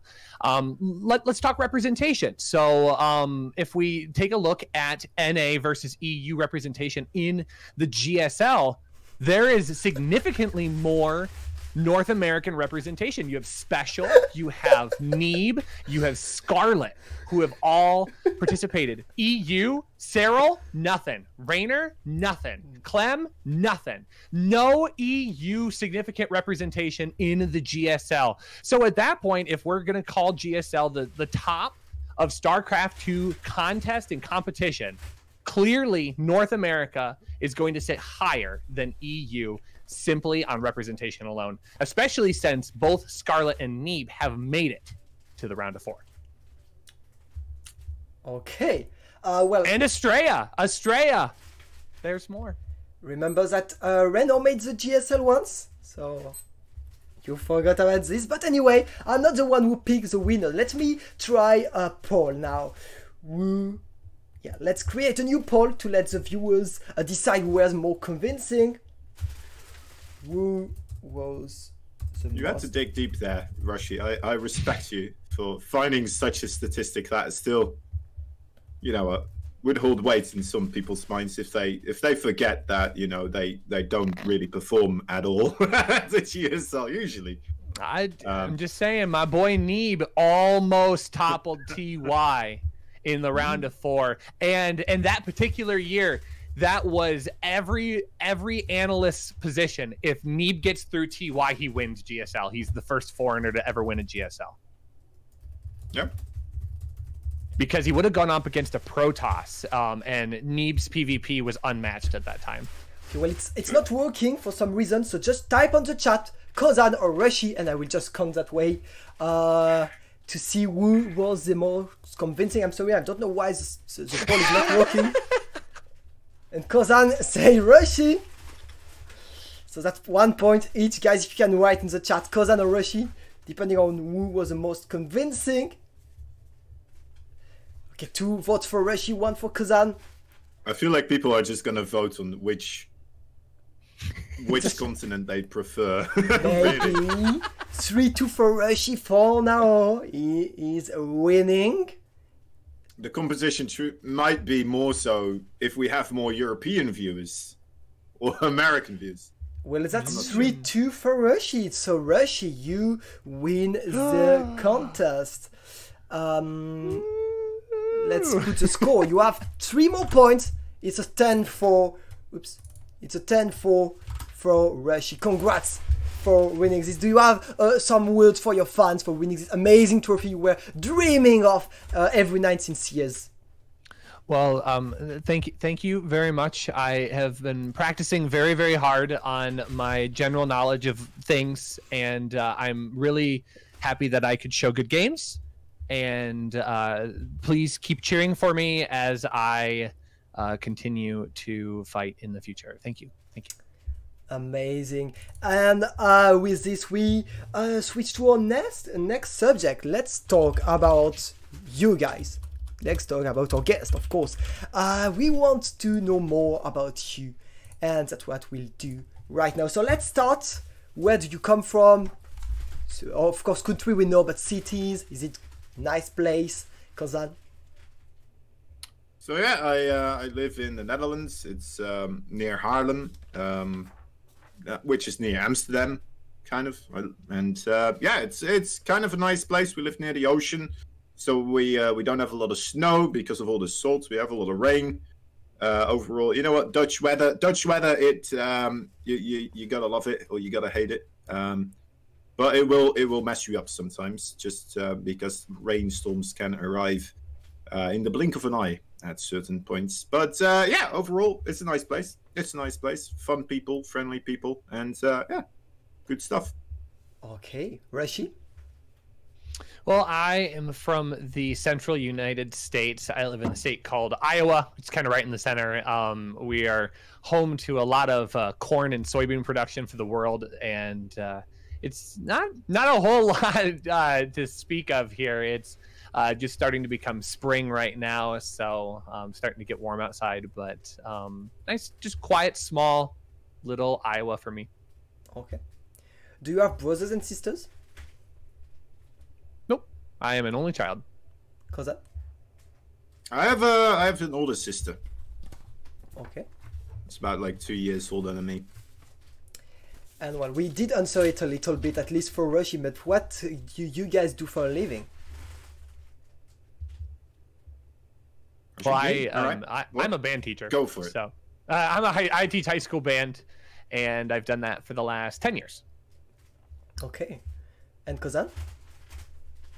Well, right now I do a couple of things. I look at the stock markets. I'm trying to get some illustration work on a website somewhere to sell stuff on t-shirts and stuff.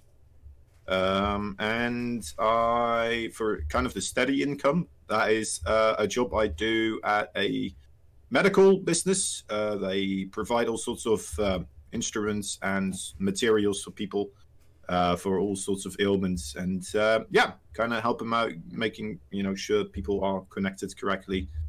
Yeah, fairly simple stuff, not too medical for my thing. I'm picking up some things obviously, but yeah, just a pretty regular kind of mundane job, I would say. Okay. Well, let's talk a little bit about your hobbies, and let's start with this. On the stream you can see amazing drawings from Kozan. So can you tell us first, what is this?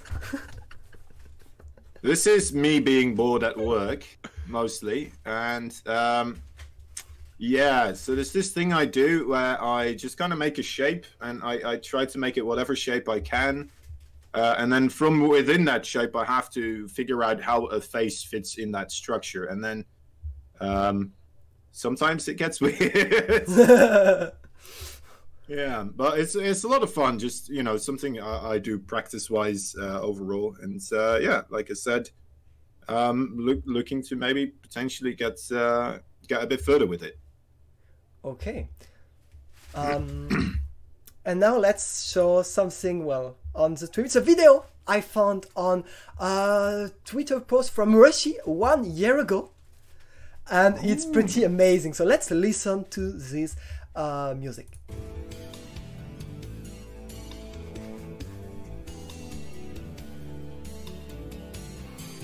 Oh!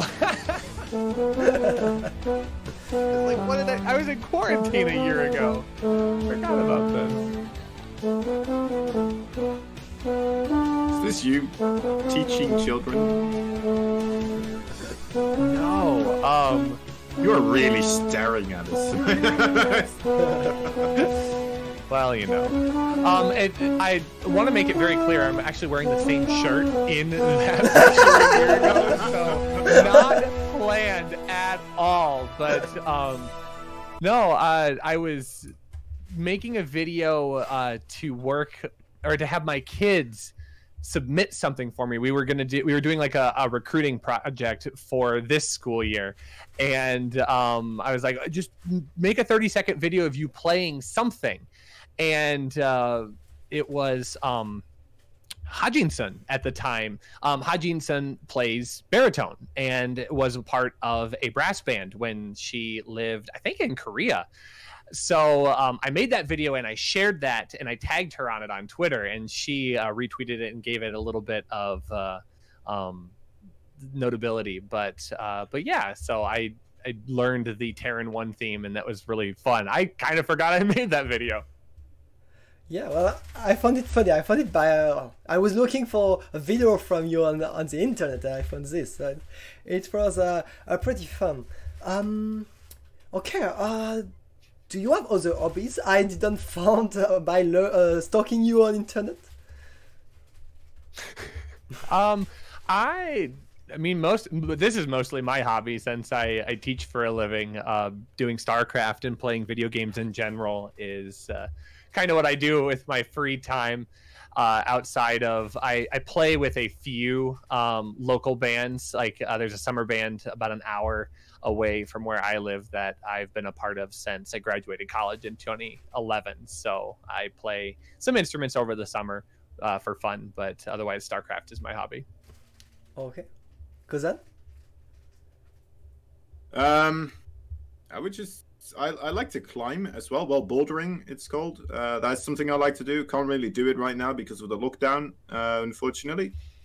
Other than that, I like to draw. I like to just make some animations now and again. Video games, clearly. I'm not someone that sticks around in one game for a very long period of time, which makes it a bit more special. That I've been with StarCraft II for potentially 10 years, somewhere around that mark now. Mostly that type of stuff. A little bit of sporting here and there, and that's it really. Not a lot of exciting hobbies, I suppose. Well, video games are kind of exciting, right? I think we could all agree on that. That is, yeah. Yeah. Do your in real life friends watch you when you're casting StarCraft II, or care about what you're doing on the scene? Apparently, sometimes a coworker at work actually puts me up on his screen, and then he gets other coworkers to be distracted from work by watching my commentary at that moment in time. That's amazing. Which, yeah, it is fun. It doesn't happen all the time, but sometimes it does happen. And then sometimes I just get weird remarks at work, like, "Oh, hey, well done that yesterday. That was pretty fun," or something like that. And that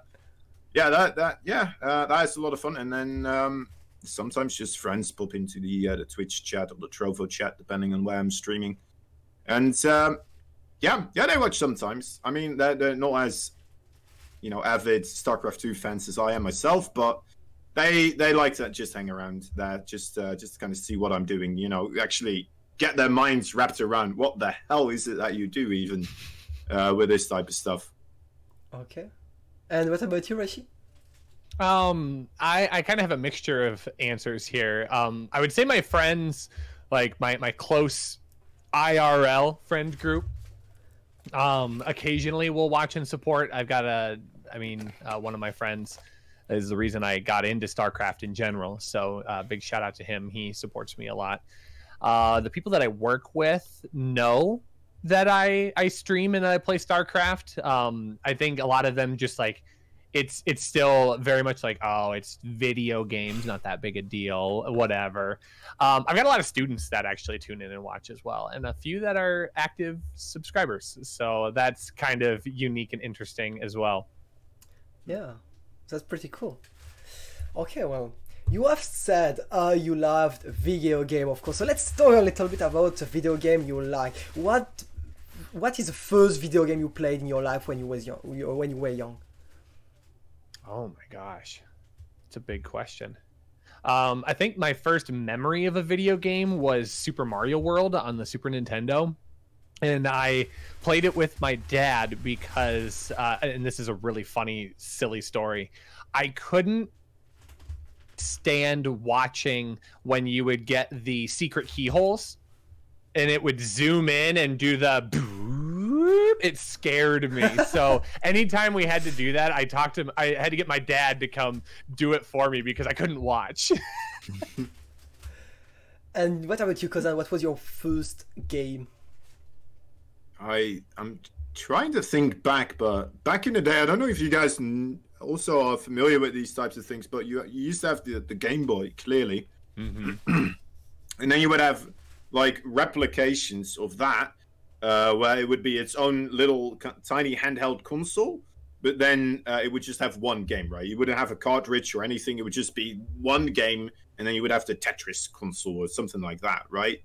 And I would have all their cousins that were a lot more further along because they were older, and they would have these little handheld consoles where I would be able to like kind of play Tetris, I believe, and maybe they had a different game, maybe Pong or something like that. I don't know, but yeah, like really, really early on games like that, but then cheap replications of those games. Probably the first things I played, I would say, and then straight afterwards, probably Pokemon, which got pirated by my cousins again on my PC. Yeah, probably that. Okay. Did you play with your parents when you were young? Did they made you play video games, or were you more the kind of, oh my god, I'm going to play alone? What was their behavior related to video games, Kozan? Honestly, I think my dad, he used to be kind of interested in just the overall idea, kind of getting to know it. But then afterwards, we probably played like 2 or 3 times. He realized that there's no way I'm beating this kid at this stupid game, and he never picked it up again. And yeah, that's like, no, they never really would play with me any type of those games. But then again, back in those days, I was very competitive. Like I did not take a loss very easily. Like I was a difficult child when it came to losing. But yeah, so maybe that played a role as well. They just didn't want to play with me. I played games with my dad a lot. Like I talked about Super Mario World with him, but Dad and I played Diablo 2 and Warcraft 3 together.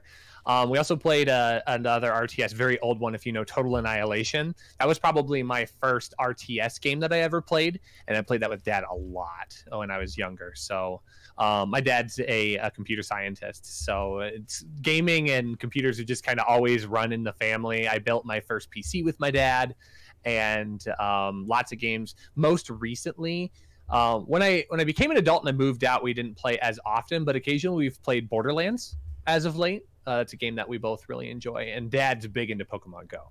So my mom was never really interested, but was always very supportive.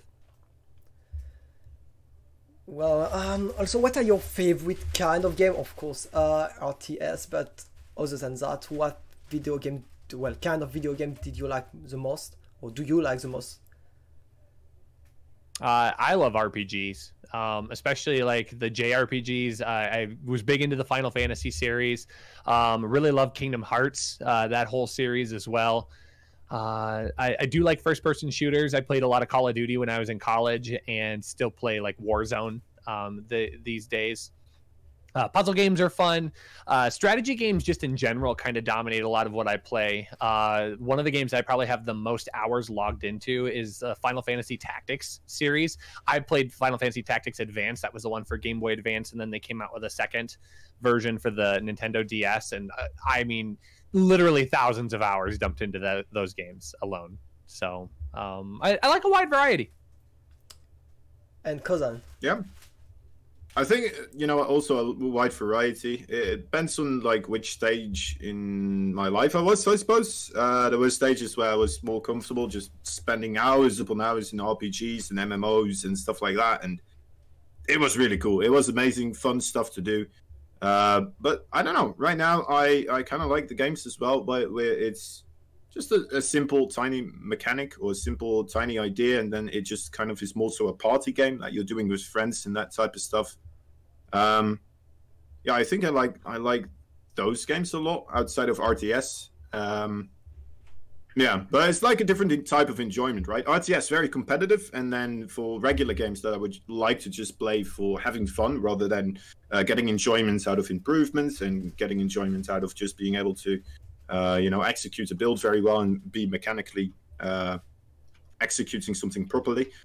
Instead of that, just messing around with a bunch of friends in whether that be Tabletop Simulator or I don't know. There's this thing called God Tick Phone that we're playing now and again recently. Yeah, there's some just fun little tiny party games with friends. Okay. Okay, let's ask you another question. Kozan, why do I call you Kozan? So, where does your nickname come from? Well, it used to be a World of Warcraft character. I used to be called Kozan in World of Warcraft. It used to be a Tauren Paladin, and yeah, afterwards, from there, I went into Starcraft II, and I kind of carried my name along because a lot of the people that I was playing World of Warcraft with were going to play Starcraft II that was coming out at the time. People were very excited. It's like, oh, it's a new game by the same makers as World of Warcraft. Let's go all play it together. And yeah, I just kind of stuck around with the name because that's what everybody knew me as, and it felt very awkward to suddenly kind of change that. So it just stuck around because, yeah, my friends just called me that.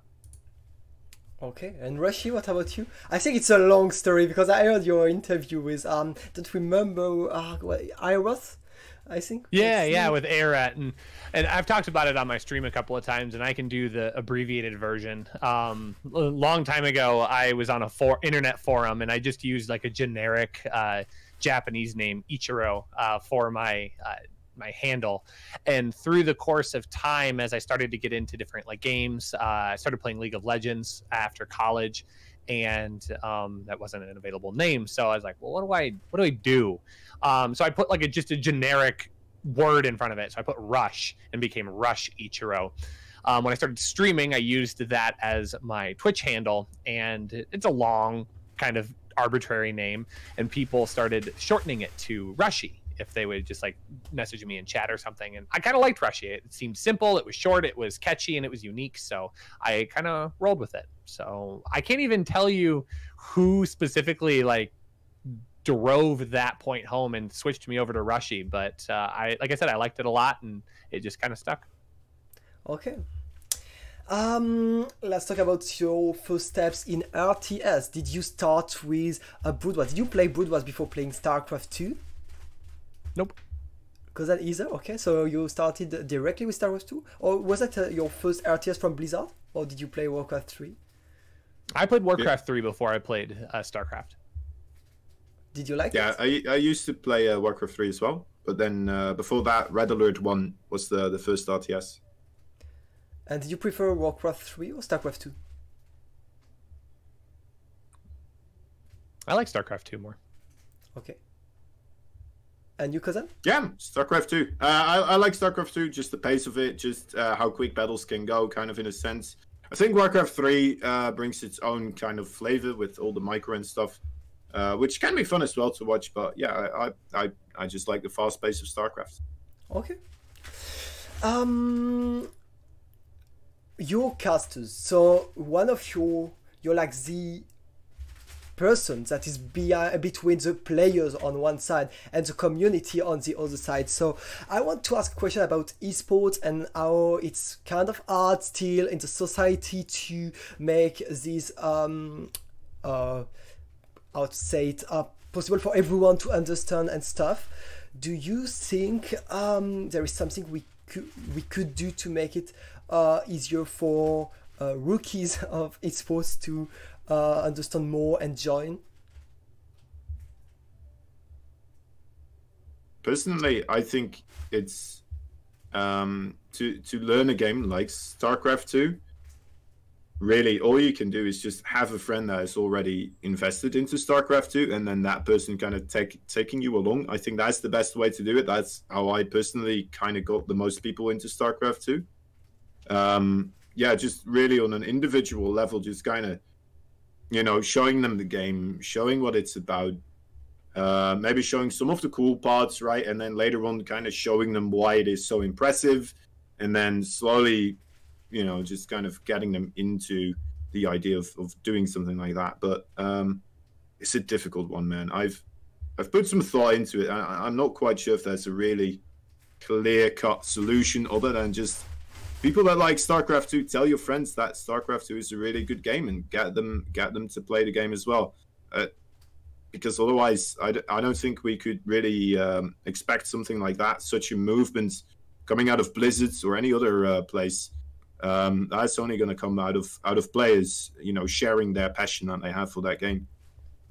Well, and I think that is kind of true for most every game in the scene right now. That's exactly how I got into StarCraft. I had an IRL friend that was like, "Hey, I play this game. I think you'd really like it." And be like, "Okay." So we there and tried it out, and it was fun. And then I took my time to actually learn how to play the game by myself.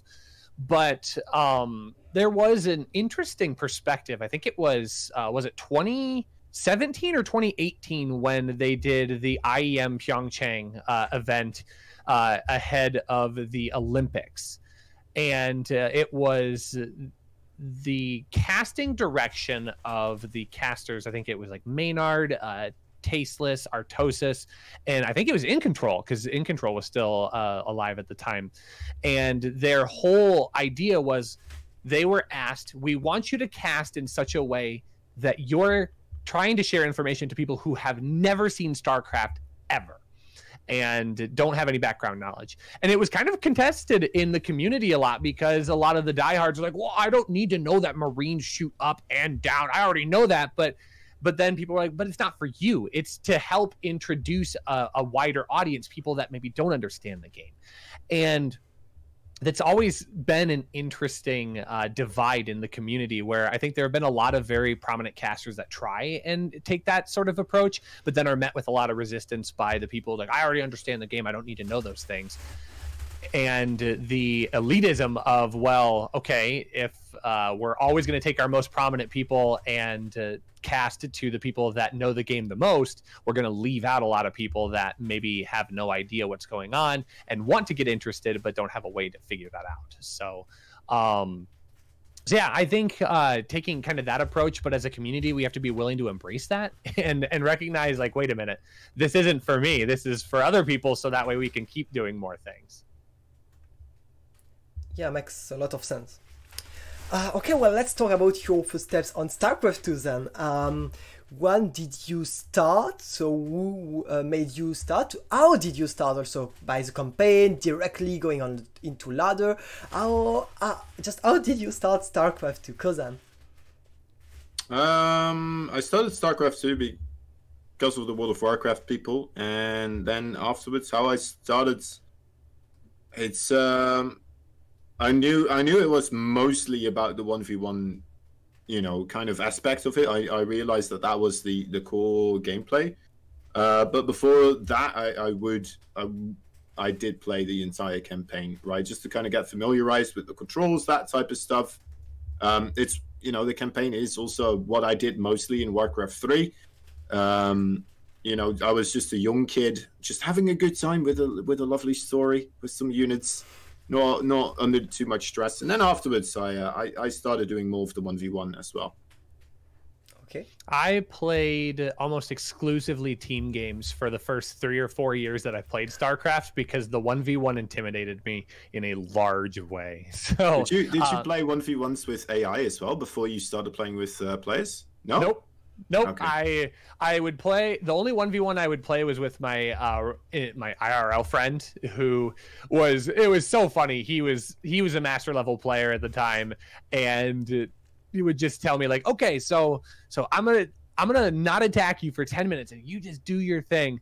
And after 10 minutes, we'll try and see what happens. Okay, so like I get a second base up. I'm like, oh, I've got 100 supply. I'm ready to go. Meanwhile, he's taking every single base on the map. He's mined out most everything, and then he's like, okay, try and move out, see what you can do, and he just wrecks me in 4 seconds. So that was usually my experience from the get-go. But it wasn't until Heart of the Swarm that I actually started playing 1v1 ladder and actually getting better. Are you better than your friend now? We're about the same. He is still a master level Terran and just very good at the game. We go back and forth. Okay, interesting. What race did you pick first? I guess you started with Zerg, Rushi? Yep. Why? Yep, Why I've always been Zerg. And why? So at the time, my friend played Zerg. So when he was like, well, what do you want to play? And I was like, I don't know. What should I play? Well, I play Zerg. So that would be the easiest for me to teach you. So that's how I got started. Okay. And Kozan? I started with Protoss. Oh, really? And now you're playing everything but Protoss? What happened? Yeah, that's right. Well, the reason why I liked Preroll was that I saw Total Biscuit play, and well, he wasn't very good at the game. I didn't realize that he wasn't very good, but there were these units that just kind of entered his base and started killing everything without him being able to do anything at all, or not realizing that he could do something. But yeah, not being able to do anything, and I thought, well, this looks strong. And then all I did, just every single game, was DT rush people. That was all I did. I found a way to win Starcraft II, and I thought, wow, this is the way. This is how you do it. This is how it works. And because it was my first kind of, real player versus player experience in a 1v1 setting on a competitive level, that was just it for me, right? Suddenly I found something that works, and that's just what I stuck to. Dark 10 plus. Yeah. Okay. And today you guys play, when you're not casting, do you play only 1v1s? Is there any other mode you like in the game? I typically play 1v1. It's what I do most of, but I play lots of 2s with friends. I've got some stream viewers that I play 2s with as well. Direct strike is always fun to pull out in a pinch. And recently I played a game with Loco TV. It was like a kind of a reimagining of the original Starcraft campaign. It was really cool. I forget the name of it off the top of my head, but he actually debuted it at BlizzCon. He was part of BlizzCon Online, and I helped out with that. So that was kind of cool mod game. Cool. And your cousin? Yeah, I mean, I like to do some team games now and again. The co-op mode can be a little bit fun now and again as well, but most hours did go into 1v1. And yeah, as Rushi said, right, just team games with friends, a lot of fun. Direct strike, also something I like to get into. There's a couple of games in the arcade that are pretty good and that are definitely worth checking out, I would say. Okay. Well, it's time, I guess, to go to our last big subject of the day, which is, of course, casting. But, I mean, can we really talk with Kozan and Rushi about casting without showing you guys on the stream a short fragment of a cast they made together? So I decided to show you guys the end of the last game of the King of Battle. It was between Maru and Cure, and we're back in like 4 minutes to discuss it. And that gives us time to make a bio break also. Let's go. Is a mix here, but I don't know how many he has, and it's difficult at times to try and differentiate all of the different flying units, but it's got to be getting close to 10, that sweet spot where he has kind of lived in these previous games. Yeah, it's looking pretty darn great again there for Maru. Will he try to swing around here? That could be quite a decisive move as well. Looks like he will. The siege tanks for Cure not quite ready in the position just yet. It seems like it's still a bit of a walk around this little bit of a weird curvature. Okay, the siege tanks instead for Cure will siege up on the high ground right now as Maru is trying to take this fight. I'm not quite sure if it's going into his favor though. Most of those Ravens do fall and Maru has to back out of here. It wasn't a great move there, but I mean, immediately Maru spiking back up on that production here. 2 siege tanks, 4 ravens continue to be produced. A lot of marines as well, as we're seeing here not quite being able to keep up with that production on the same level. And that was not an overall great engagement by Maru. He loses a lot of those ravens. It did come at the cost of 11 workers for Cure, but again, Cure's okay playing with that worker disadvantage. He's shown this time and time again. So now Cure's going to be able to add more army composition in. He's getting more of these Liberators. I actually kind of like this play in large amounts. Those Liberators could do a lot of AoE damage against the air army of Cure, but right now going to be using them to hold down the ground forces of Maru. Maru going to try and get on top of all of those, but it's just too much. Cure has some good reinforcing bio, and it's going to be pushing further and further forward here. Maru needs to be careful. He does not want to lose a push here, but Cure almost overextending just a little bit as well. Oh, this is just nail-biting right now, Rushi. It's on a nice edge, truly. Maru trying to keep the offensive here, trying to maintain the positioning and maintain the focus of Cure on this location precisely with those missile turrets, with the siege tanks continuously staying in that position. But actually, it looks like he's gonna try his luck on the other side, as this allows Cure to perhaps very quickly get on top of the other bases right here from Maru. Most of his mining is on the left side. It looks like no sir. Cure will try to retaliate here with the push coming on the right side. I'm not quite so certain he's going to get here in time, though. Those Liberators have quite a bit of work ahead of them.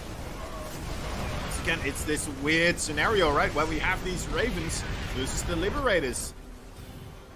Yeah, I don't know how I feel about this for Maru or Cure right now. It's so hard to see if there's any clear advantage, because it feels like just the moment one of them gets a pretty decent trade, the next engagement, it goes the other way, and we just keep swinging back and forth. This is such a pendulum-style matchup here, as we now see, once again, a big push forward here, and Maru getting the better trade end of this trade deal, but where's the air army of Maru? It's still trying to come on in, but look at this Liberator getting a little bit of work done as well. Again, it is just tit for tat against these two.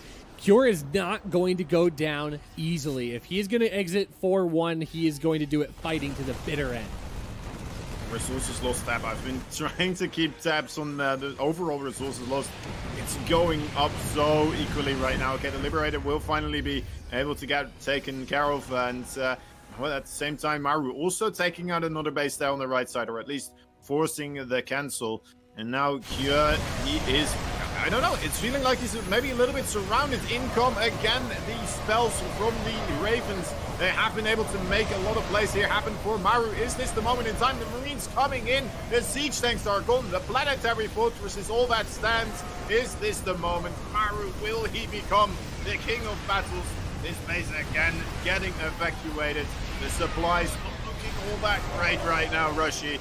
Oh, and there it is. GG is called, and your king of battles with a 4-1 victory. And we are back after this fragment of a cast. So let's start with this, guys. The King of Battle. You casted it together on the A stream. How was it? It was just a great opportunity. It's just a ton of fun. I remember getting asked to be a part of that and having kind of a moment where it was like, me? What? Are you serious? You want someone professional or something? Is that what? Yeah, I mean, it's really cool, right? Just being able, I mean, I would still say that is the coolest cast that I've gotten to do so far. You know what? Really, really cool from Sushi, just organizing such a thing. And then, yeah, just letting his own casters take the reins, right? That is, yeah, really cool stuff overall. A lot of fun. Yeah. So you cast it together. How do you share roles? Do you talk before, like, I'm going to do this kind of comments when it happens on games, or just no? I don't know, Kozan wants to smile.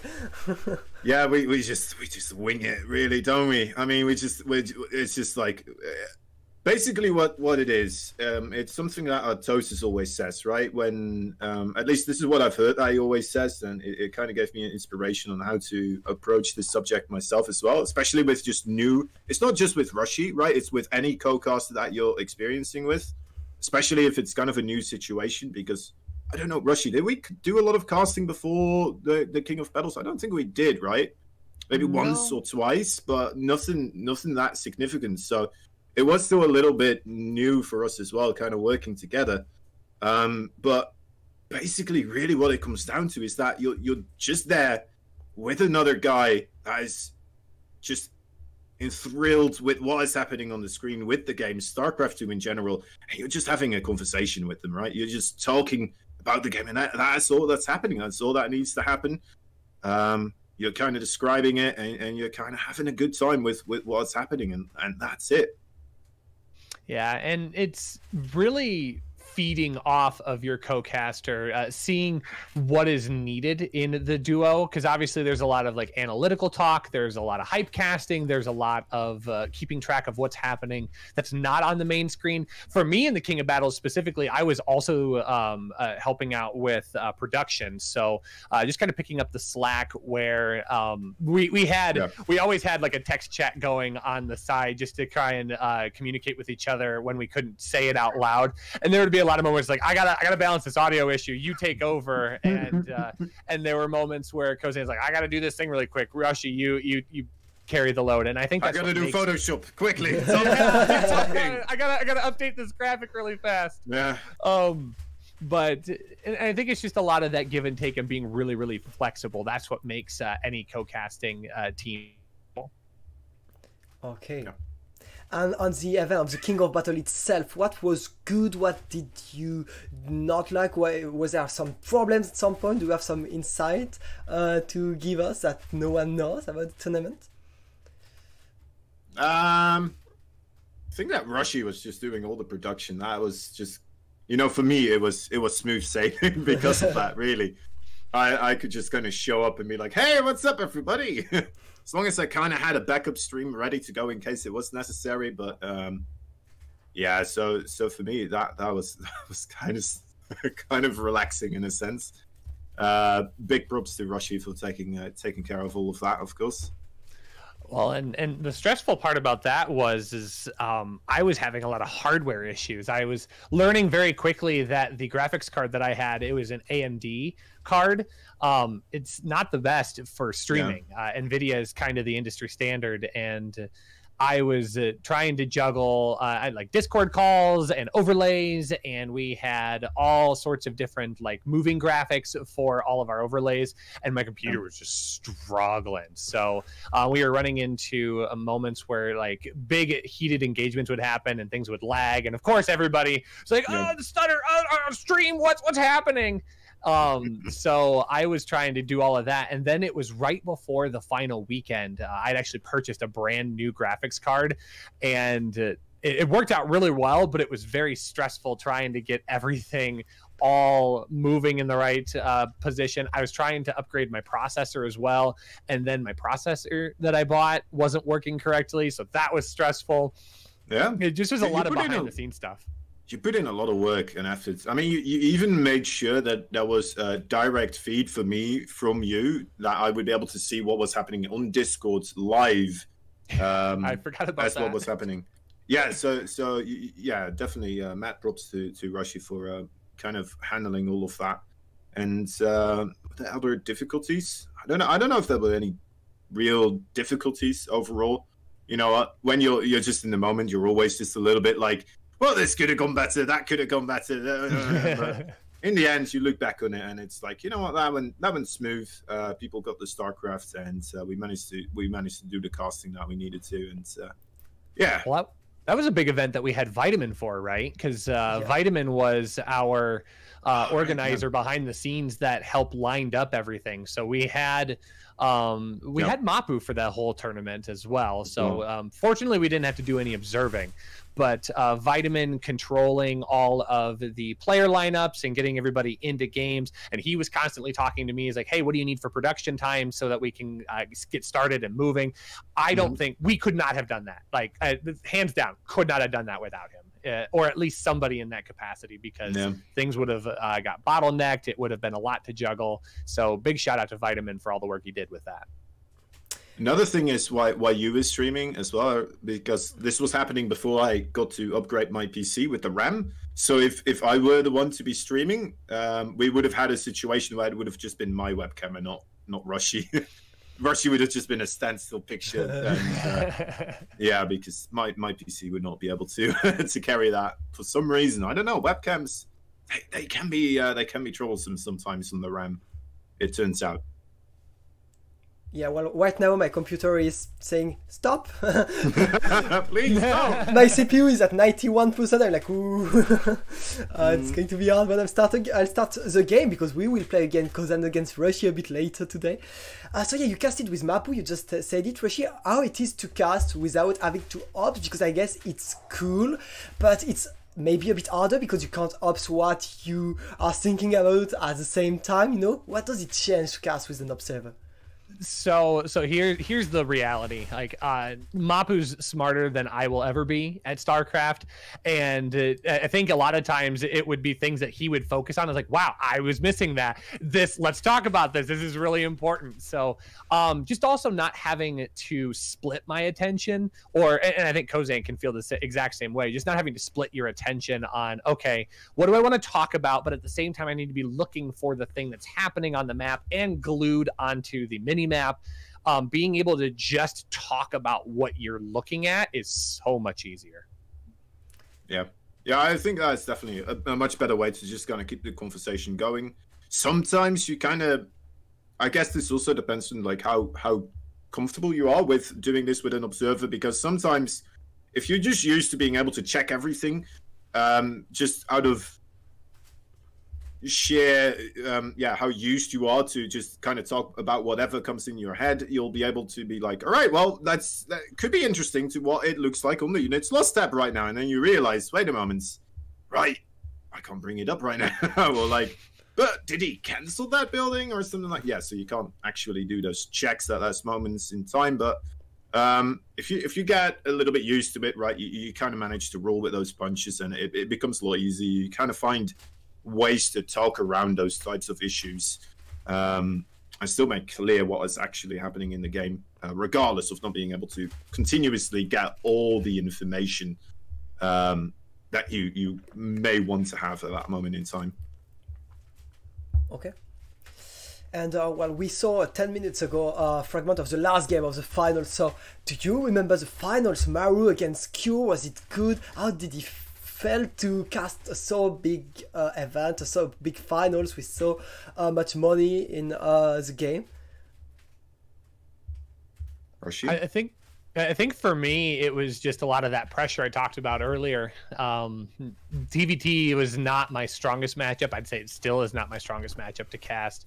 And having that many people watching two of the best Korean Terrans square off against each other, it was a bit of a pressure moment. And at that point, it was also trying to juggle all of the production stuff as well. So I think it was all just a unique situation that I think we did our best, and I'm proud. I mean, I would go back and watch. I was watching a little bit of that clip during the break after I came back from stepping out to the restroom, and like I'm still looking at that as like that cast holds up. I thought we did a job that I'm at least proud of, and had fun with it. But I would have been so much happier had there been even just like Protoss or Zerg, even one. Even a Protoss. Even a Protoss at that point, as long as it's not PvP all the way through. What about you, Kozan? I think what really helped was just the overall storyline that was developing for Cure as well, right? Just that was what really kept me going, and what helped me just kind of revitalize the interest continuously and really boost that kind of storyline. This is Cure always struggling to perform in Premier tournaments. Now we have an online Premier tournament, And he's been able to take out Cyril, he's been able to take out Reina, he's been able to take out these big titans that we kind of were expecting to meet Maru in the finals. And then suddenly, you know, there he is in the finals. Can he take down the final hurdle? And that story overall really, to me, it made it an easier cast, right? Because you feel very invested, because you follow this storyline along. You've been explaining it, you've been molding the story in a sense, right? As a caster, as you do, you're kind of trying to add pieces or take away pieces from the story now and again, and you get really invested, and that made it, for me at least, it felt easy to do because of that, right? Okay. So. Well, let's go back a bit earlier, way before the King of Battle. When did you start casting, and why? What were you thinking? Like, oh, I'm going to cast. Where did it come from, Kozan? I started casting when there was a long time ago. There was a team called Firelight, and I joined the TeamSpeak. They all said, "Is this Total Biscuit talking?" It may have been my microphone at that moment in time. Maybe I had a bit more of a British accent as well. But overall, I was getting a lot of compliments about my voice, and you know what's stroking my own ego, I suppose. So I was like, all right, well, let's try to do some casting here and see if people actually enjoy it. People say it was good, and I just kind of kept it going. After a while, kind of stopped it and then picked it up again with a new team. Met Fast got me into Alpha X, and that just kind of very quickly it picked up. I was like, all right, I want to do more casting. I really enjoyed small team leagues with my own team, right? Just like 5 viewer type of thing, Starcraft II casting. And then, after a while, I was like, I want to get back into this. Fast got me into Alpha X, and blemmo, there I was, just never stopped anymore. What about you, Rushi? So mine actually goes back maybe a little bit further. So outside of gaming and StarCraft in general, like I was big into TV broadcast. In high school, we had a state-of-the-art TV broadcast studio that I took classes through for 3 years of my high school experience. And in college, I stayed with our college TV station. I was our sports director for 2 years, and just always felt really comfortable in front of the camera doing kind of TV related stuff. So when I started playing StarCraft, it never really crossed my mind other than something of, oh, like this is kind of cool. I could see myself doing this. It was in 2017 when I went to DreamHack Atlanta. It wasn't a specific like StarCraft II event, but Base Trade TV was hosting a $5,000 tournament. I signed up for it just to say that I did, and I was like a low Diamond 3. I got squashed, admittedly so. But I sat down next to a player by the name of Shirshadai, who was involved with Proxy Tempest at the time. They no longer exist, but like Lady Azalis was in charge of that organization. And I got to know him a little bit, and we kind of talked after that event. And he said, hey, I mean, you seem like a really charismatic person. Would you be interested in like helping out with this? So I subbed for one night, got into it, kind of enjoyed it, and the rest, they say, is history. I casted with Proxy Tempest for the longest time. I started getting involved with Alpha X before it was Alpha X. It was Psionic Aftermath right before the big switch changed. And when I got fully involved with Alpha X, got asked if I wanted to do any casting because they saw me for Proxy Tempest, and I said yeah. So took advantage of some of the smaller opportunities, and then it was quarantine that really catapulted me into some of the bigger opportunities, casting Korean events, being able to cast for ESL, the King of Battles, obviously. So. And yeah, and I'm still casting to this day. Really don't do a whole lot because of school. School takes a lot of my time. So being able to do like the junior championships is nice because it happens on the weekend. But I'm hoping this summer to maybe get some bigger events again. Okay. So you were talking about you started broadcasting and streaming before you started casting StarCraft II. And what about you, Kozan? Did you also start streaming before you started casting? Or did you only cast StarCraft II and that's it? No, I think I only casted StarCraft II, really. Maybe I tried to do some streaming here and there. To be fair, like, I did do the Overwatch stuff in between as well, right? So when I was doing small team stuff and before I joined Alpha X, there was the Overwatch period in between.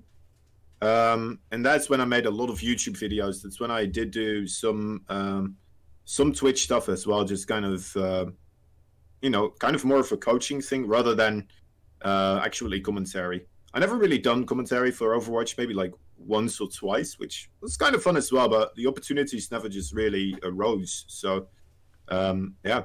And Starcraft II, just a lot more fun as an esports, like so much better to watch, in my opinion. But anyway, yeah. Yeah, that I think we all think this. That's why we're here right now. Are you guys more play-by-play caster, hype caster, analyst caster? Which kind of caster are you? Rushi? I'm definitely a hype caster. And Kozan? Yeah, I think I'm like in between a hype caster and a little bit of, like, I try to do analytical stuff, but usually when I do, it's more so like on a question basis rather than a pure saying like this is what it is. Just kind of starting a debate in a sense, but yeah, it's hard to say. I try to do my own thing, and my own thing, I mean, it is evolving as every time I cast, kind of in a sense. Not always in the right direction, but yeah, I just try to be myself, and I suppose more leaning towards the hype and play-by-play. Okay. Is there a specific caster that inspired you in the past, or now? Kozan? I mean, yeah, quite a few actually. I mean, Total Biscuit, really, the first one. That is the guy that got me into StarCraft II, really. And Tasteless, Artosis, I really enjoyed watching those two together, right? Always great banter. Day 9, Figurehead, continuously, just always so much fun hearing how he describes things and how he talks about things. Those guys in particular, I would say, really on the top of the list. But yeah, I mean, a lot of other people closely following. But yeah. I'd have to say, like, Fear Dragon and Nathanius are probably two of the people that I feel like I've modeled myself after the most. I wish I was way more analytical, but those are people that I really admire. Of course, like, everybody has a lot of admiration for, like, Tastosis. They are the model casting duo that I think everybody tries to steal a little bit from. But yeah, there's just a lot of really great casters, and I think everybody brings something unique and interesting to the scene. I would be remiss not to say In Control, because he brought such a level of, he was professional, but he found ways to be silly and goofy inside of that, and I loved that. He never took himself too seriously, and I mean, you could go back through like the hundreds of clips where he's making fun of himself, he's making fun of other people, and in such a positive, uplifting way that felt inclusive. And that's been something that I've always wanted to do as just a person, is just to bring everybody in, try not to exclude anybody. Make sure everybody feels at home in a cast, being able to be a part of something that is bigger than themselves. So that's something that I always look for. Okay. What do you like the most as a caster when you cast? What's your favorite thing? The big moments, getting like a giant Banelink connection, or like the perfect engagement, watching something unfold, players taking a really big gamble and it pays off. I think those are my favorite moments to get excited about. I think my favorite moments, really, as like kind of a caster that does online matches and stuff, I very much enjoy it when I see something new develop in a game that I watched with like 200 other people. And then later on, you see that same player do the strategy in something like the GSL. And then you see yourself already like, all right, I've seen this before. I know what's happening here. And then, you know, the two guys you look up to, Artosis and Tasteless, suddenly also discovering this new thing, and then you're like, I'm one step ahead this one time.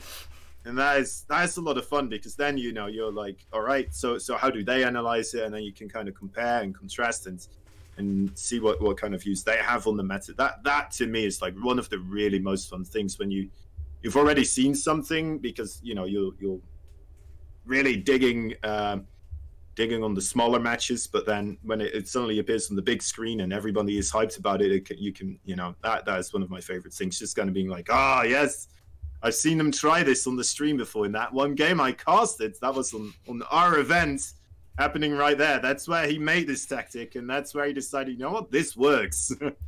And that's for me that is a lot of fun. Okay. Is there a specific event you remember for being the best event you have casted, or for a specific reason? If you had to remember one event.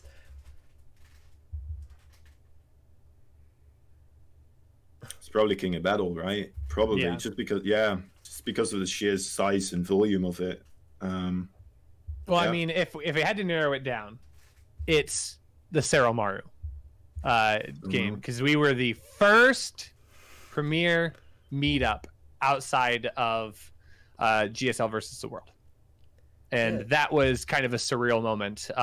Just even getting to see, like, I still remember it was a moment where the very opening game, I had chat open because I had it as a part of production, but then I saw people in there like Fear Dragon, Roddy, Nathanius, Wardy, all of these top tier casters commenting as they're watching, and I was like, I have to put that away because I'm gonna freak out if I do or if I don't. So I think that would probably be the one out of King of Battles that sticks out to me the most.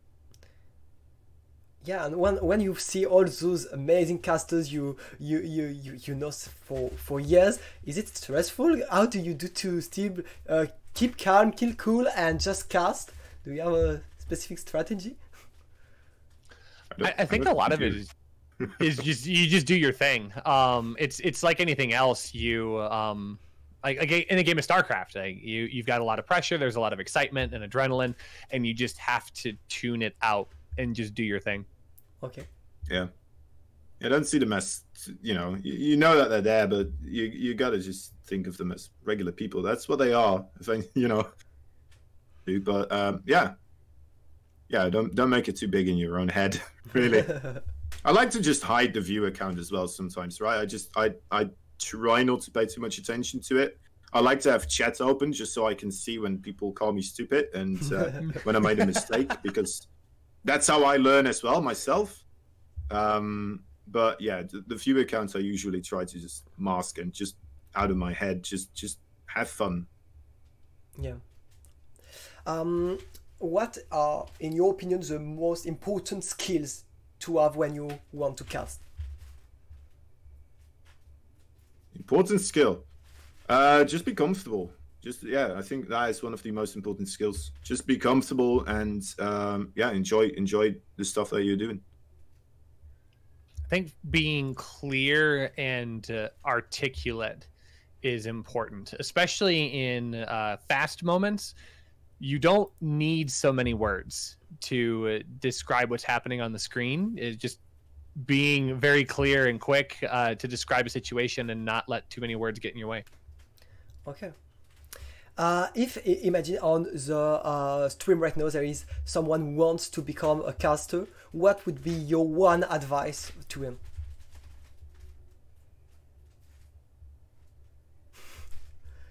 You gotta love it, man. You gotta love it. If this is what you want to do, be ready for waking up early hours, putting in a lot of hours overall as well.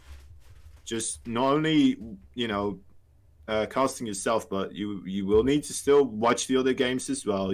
It's getting yourself out there. I mean, if you're just getting started, honestly, what I would say, just try to find some games, try to find some replays, packs or something like that. Go cast those, see if it's something you enjoy doing. Just try it out with some smaller teams, especially, right? That is just check out if it is something you want to be doing, and if it really is, if it's something that you would really want to dig deep into, then you know what, you go for it. But try to be smart about it with how you kind of approach it, in a sense, because it can still be a little bit of a difficult market, right, to really get yourself in a financial stable position. If that makes sense. But yeah, maybe I'm going too deep into it already. But yeah, that is my take on it. Okay. I think networking is important. Just realizing that you can put in a lot of time and effort into something, but having somebody to be able to bounce ideas off of, give you feedback, help you grow is so important. And I would say that's a large part of like any of the success that I've seen personally has been like working with someone like Kozan, who has good insight as to things that are going well for him, things he's like, hey, you're doing this well, here's where you can improve this. Being a part of a team, like even just being a part of Alpha X and having an opportunity to get to cast is important as well. So that networking component, and then also just being ready to learn. There's going to be things that you don't do well. There's going to be things that you can improve upon, and not taking that too personally as you work to grow is really important. And what are your ways, guys, to improve? Do you just watch the casters, or? I would say I watch a lot of very successful casters, finding those people that you enjoy and looking at what they do. I think some of the casters actually do a really good job, like Zombie Grub on her stream before she casted for IEM Katowice. Went through a whole stream where she just looked up matchups and found information on different people that she knew was going to be at the event, and started making just a catalog list of information she needed to know. And I thought that was a really cool deep dive into what she does specifically to prepare. So finding somebody that you really admire and look at what they do that makes them successful. Okay. What's the little things that make you different than other casters? What make you unique as a caster? Just the sheer volume of bullshittery that is being spewed. No, I mean, I don't know. I think everybody has their unique flavor, and yeah. I find it very hard to kind of say that is something I do specifically. I wouldn't be able to say myself, honestly. Can you tell for Rushi then? What make him unique, Kozan? Rushi, very just overall energetic kind of atmosphere. He's always having fun, always just, you know, being a very nice, open guy. That's the type of atmosphere. Yeah, I mean, there's some other players or other casters out there as well, but I think Rushi does that to an extent better than, well, I don't know. It feels more real for me, at least, with Rushi. I don't know. But, yeah. Oh. Rushi?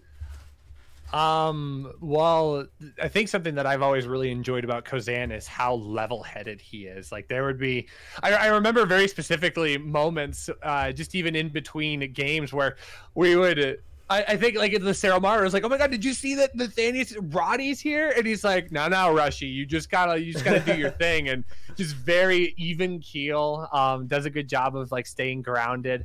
I've always seen him as very analytical and able to tear apart a like a matchup or a person, and being able to provide some more insight as to what they're bringing to that matchup, or even just, yeah, you know, when they play a specific type of play style, they seem to do really well, but their opponent today is not going to kind of feed into that.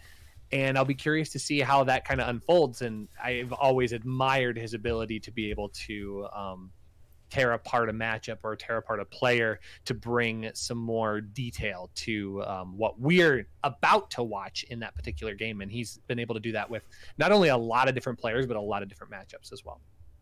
Okay.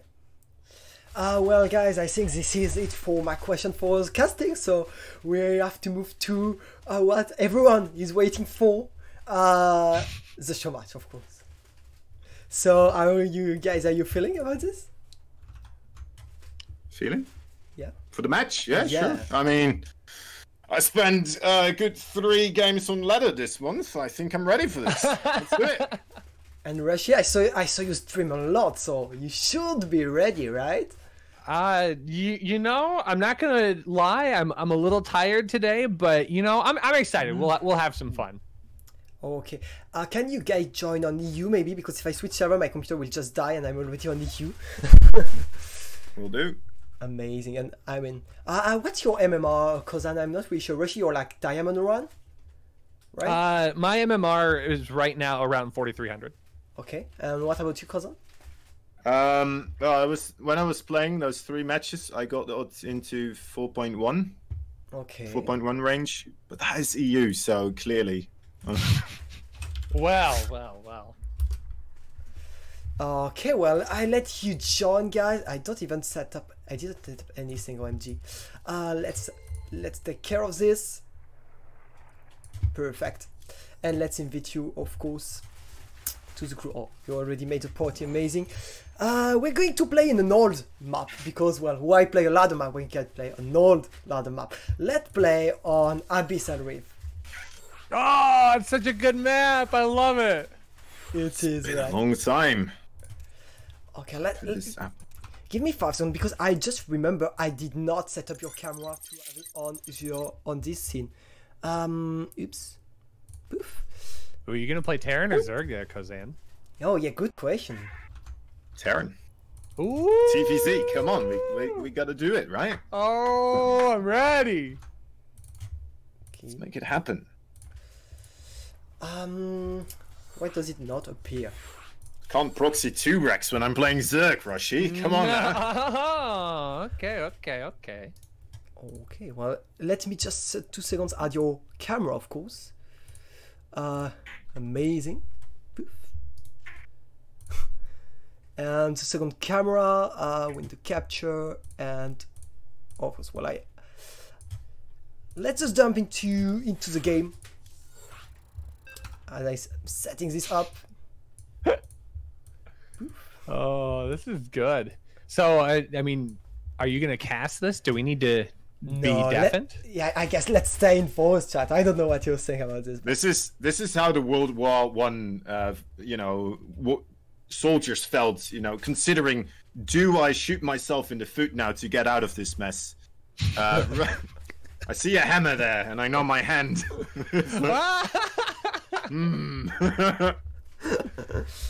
Okay, well, let's see. So, what do you think of Abyssal Reef? Did you like this map? I loved it. It was like for a year on the map pool. It was a map I loved because I started playing Starcraft II at this time when Abyssal Reef was there. Do you remember this map? Hell yeah. Used to be a big one, right? I remember a lot of...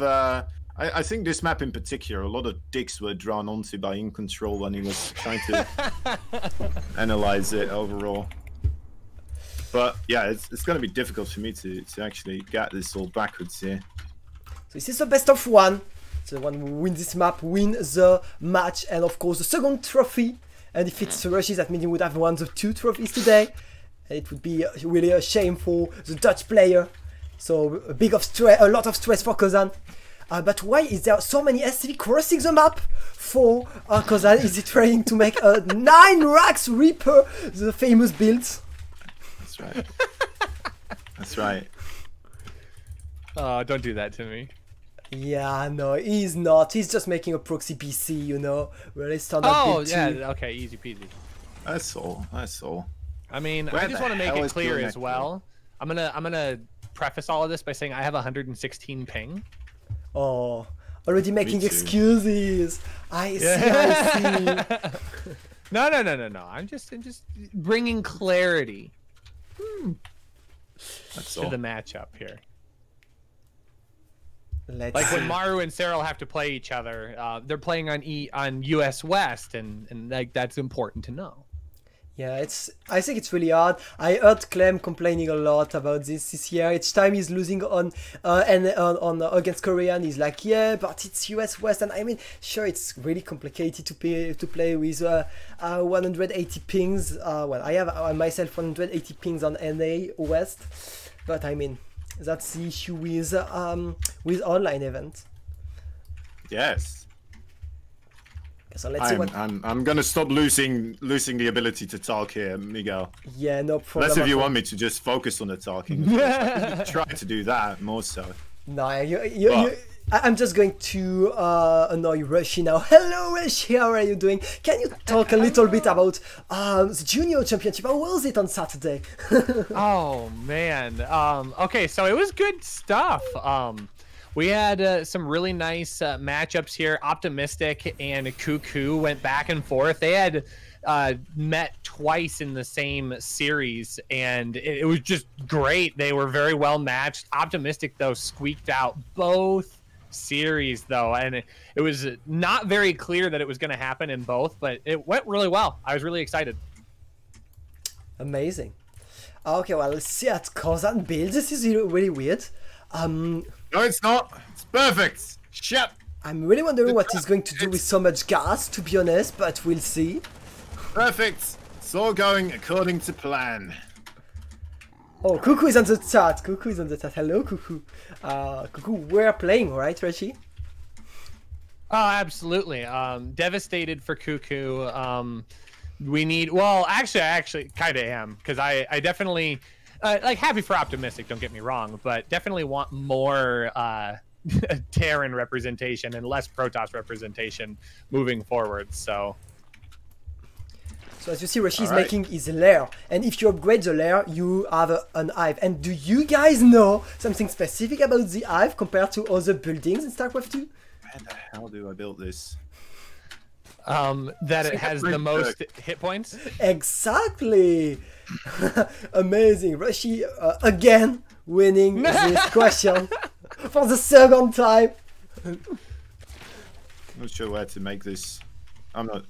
What's happening, guys? What will we...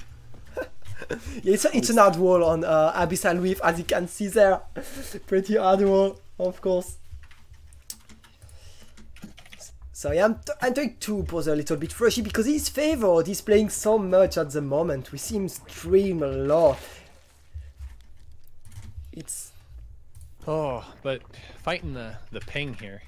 Oh. Sure. Yeah. I just know that there's going to be Marines showing up here soon as well. No, it's not. Don't you tell me you're watching a stream. No. How else could you know I'm making Marines? I mean, I scouted them. No, you didn't. Yeah. What did you murder my Overlord with? And that's the difference with Those were SCPs, I'm telling you. Oh man. For example, I Kozan, got some beyond SCPs with me here today. if Kozan says, I know you're going mutas, that means he's stream hacking. Oh, this means someone told him. But that's different. He did not put the Spire on your second base, Rushi. But he should be prepared, because it's about to get finished, of course.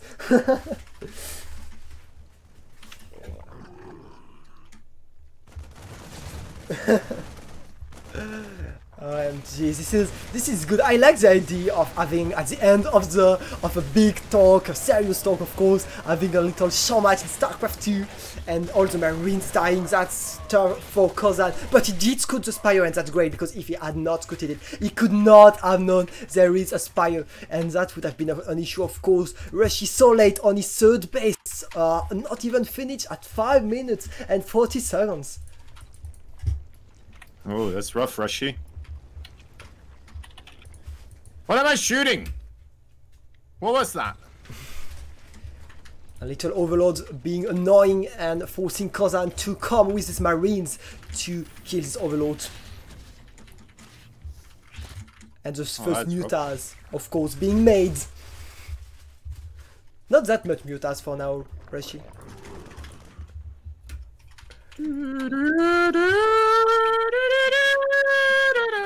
I imagine this is what pro players do, and like they just start singing with the, right? That's what they do, right? They just one of them at least, yeah. Start screaming the theme song of, oh come on, just let me land that thing. Fuck. Did you hear Renault's playlist, by the way, guys? I did. I enjoyed it. Really? I found it terrible. I was so disappointed.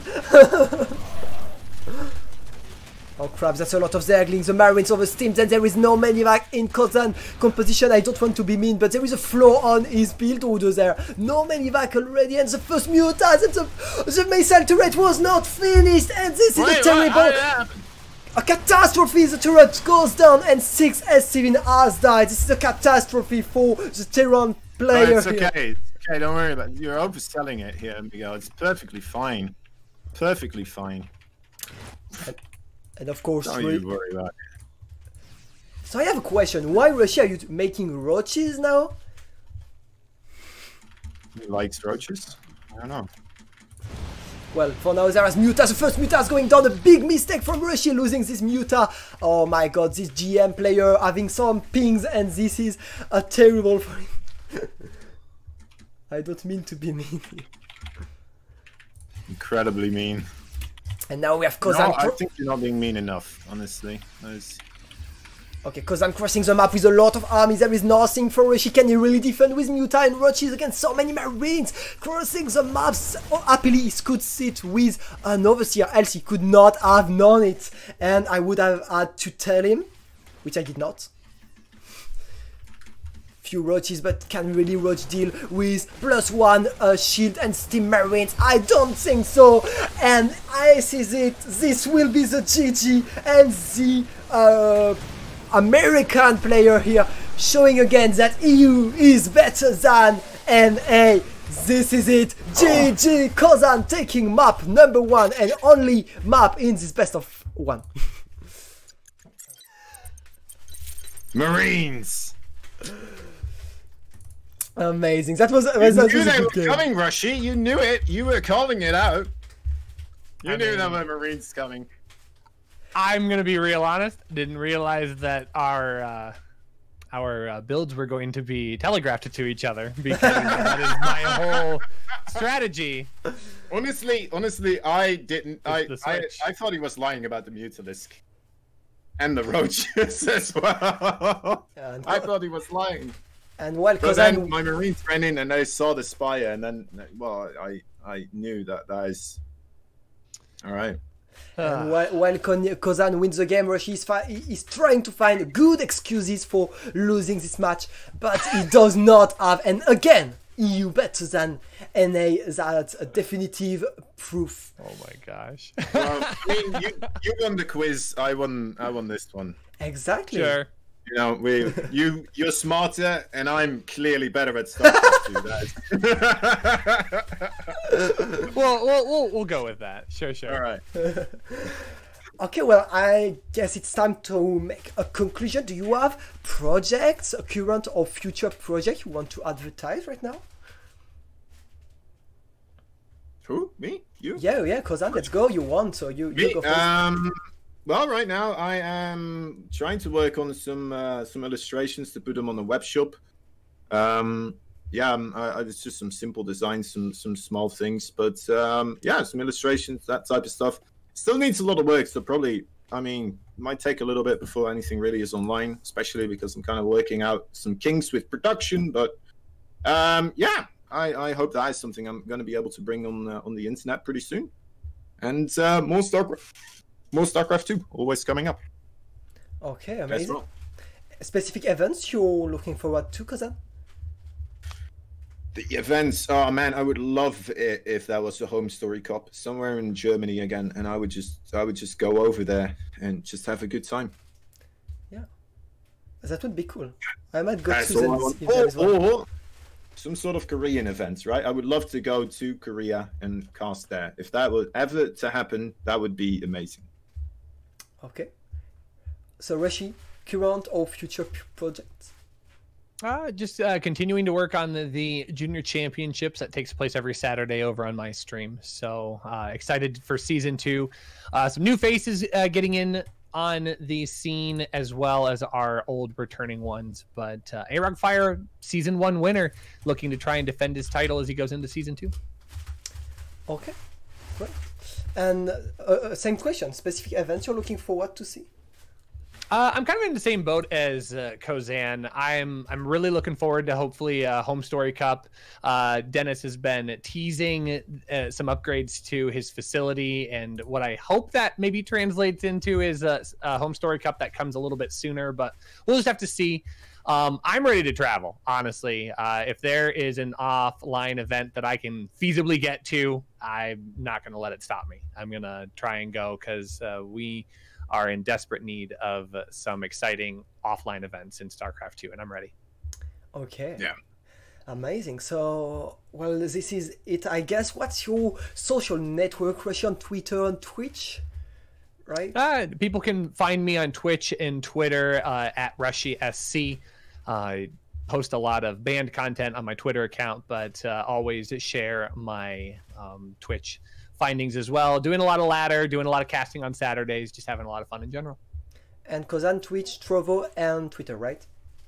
Yeah, it is really Kozan on Twitch and Twitter. Kind of as in that is just really the best I came up with. And yeah, then Kozan on Trovo, just Kozan. Okay. Amazing. Well, I will let you guys finish with the last word each before we stop this cast. Well, not this cast, this show, but it was really nice. I loved it, and I hope you loved it too. But I let you guys conclude, each of you, with a final word. All right. Well, Miguel, thank you for letting us do the experiments. Yes, the first guest on the show. That honestly, when you asked, I was very excited. I thought it would be a lot of joy, fun, and you know what, it was. So yeah, much appreciated, man, for doing this stuff, setting this type of stuff up. I always appreciate just more, you know, community stuff going around StarCraft II rather than just pure StarCraft II, and having it being mixed in with some other stuff, right? Like as you're doing with real life and stuff, getting to know the individuals in StarCraft II. Good stuff, Miguel. I hope it keeps going, and yeah, I hope you get a lot of really great guests. You know, the big boys that will be coming later in for you, hopefully, right? Yeah, Rushi. Yeah, just big shout out to you. You've done so much great work inside of Alpha X, and this is Alpha X trying to fill gaps. I mean, that's been kind of our big thing since we've started all the way back in 2018. It was just creating opportunities and experiences in the StarCraft II community that were not presently there. So coming up with our own premiere event, a great event for kids that aren't able to participate in some of the EPT events, and just lots of great community opportunities. So big shout out to Alpha X for giving us the chance to be a part of their platform and trusting us with amazing opportunities like the King of Battles, and Miguel, for you trusting us to be a part of your inaugural episode, hopefully of many, here on the Alpaca Talk Show. Yeah, well, actually it was really fun. I didn't expect 3 hours, so I'm a bit sorry for you guys. I hope it was not too long. And next week, next Friday, 7 p.m. CST, 1 p.m. EDT, we will be receiving 2 of the latest editions of Alpha X team. 2 Terran players from Europe, Aquaron and Battlebee. And it's going to be great, I think. So be there. And again, thanks a lot, Rushi and Kozan. And see you soon in your next cast and stream for Rushi too. Thank you. See you guys. All right. Bye-bye.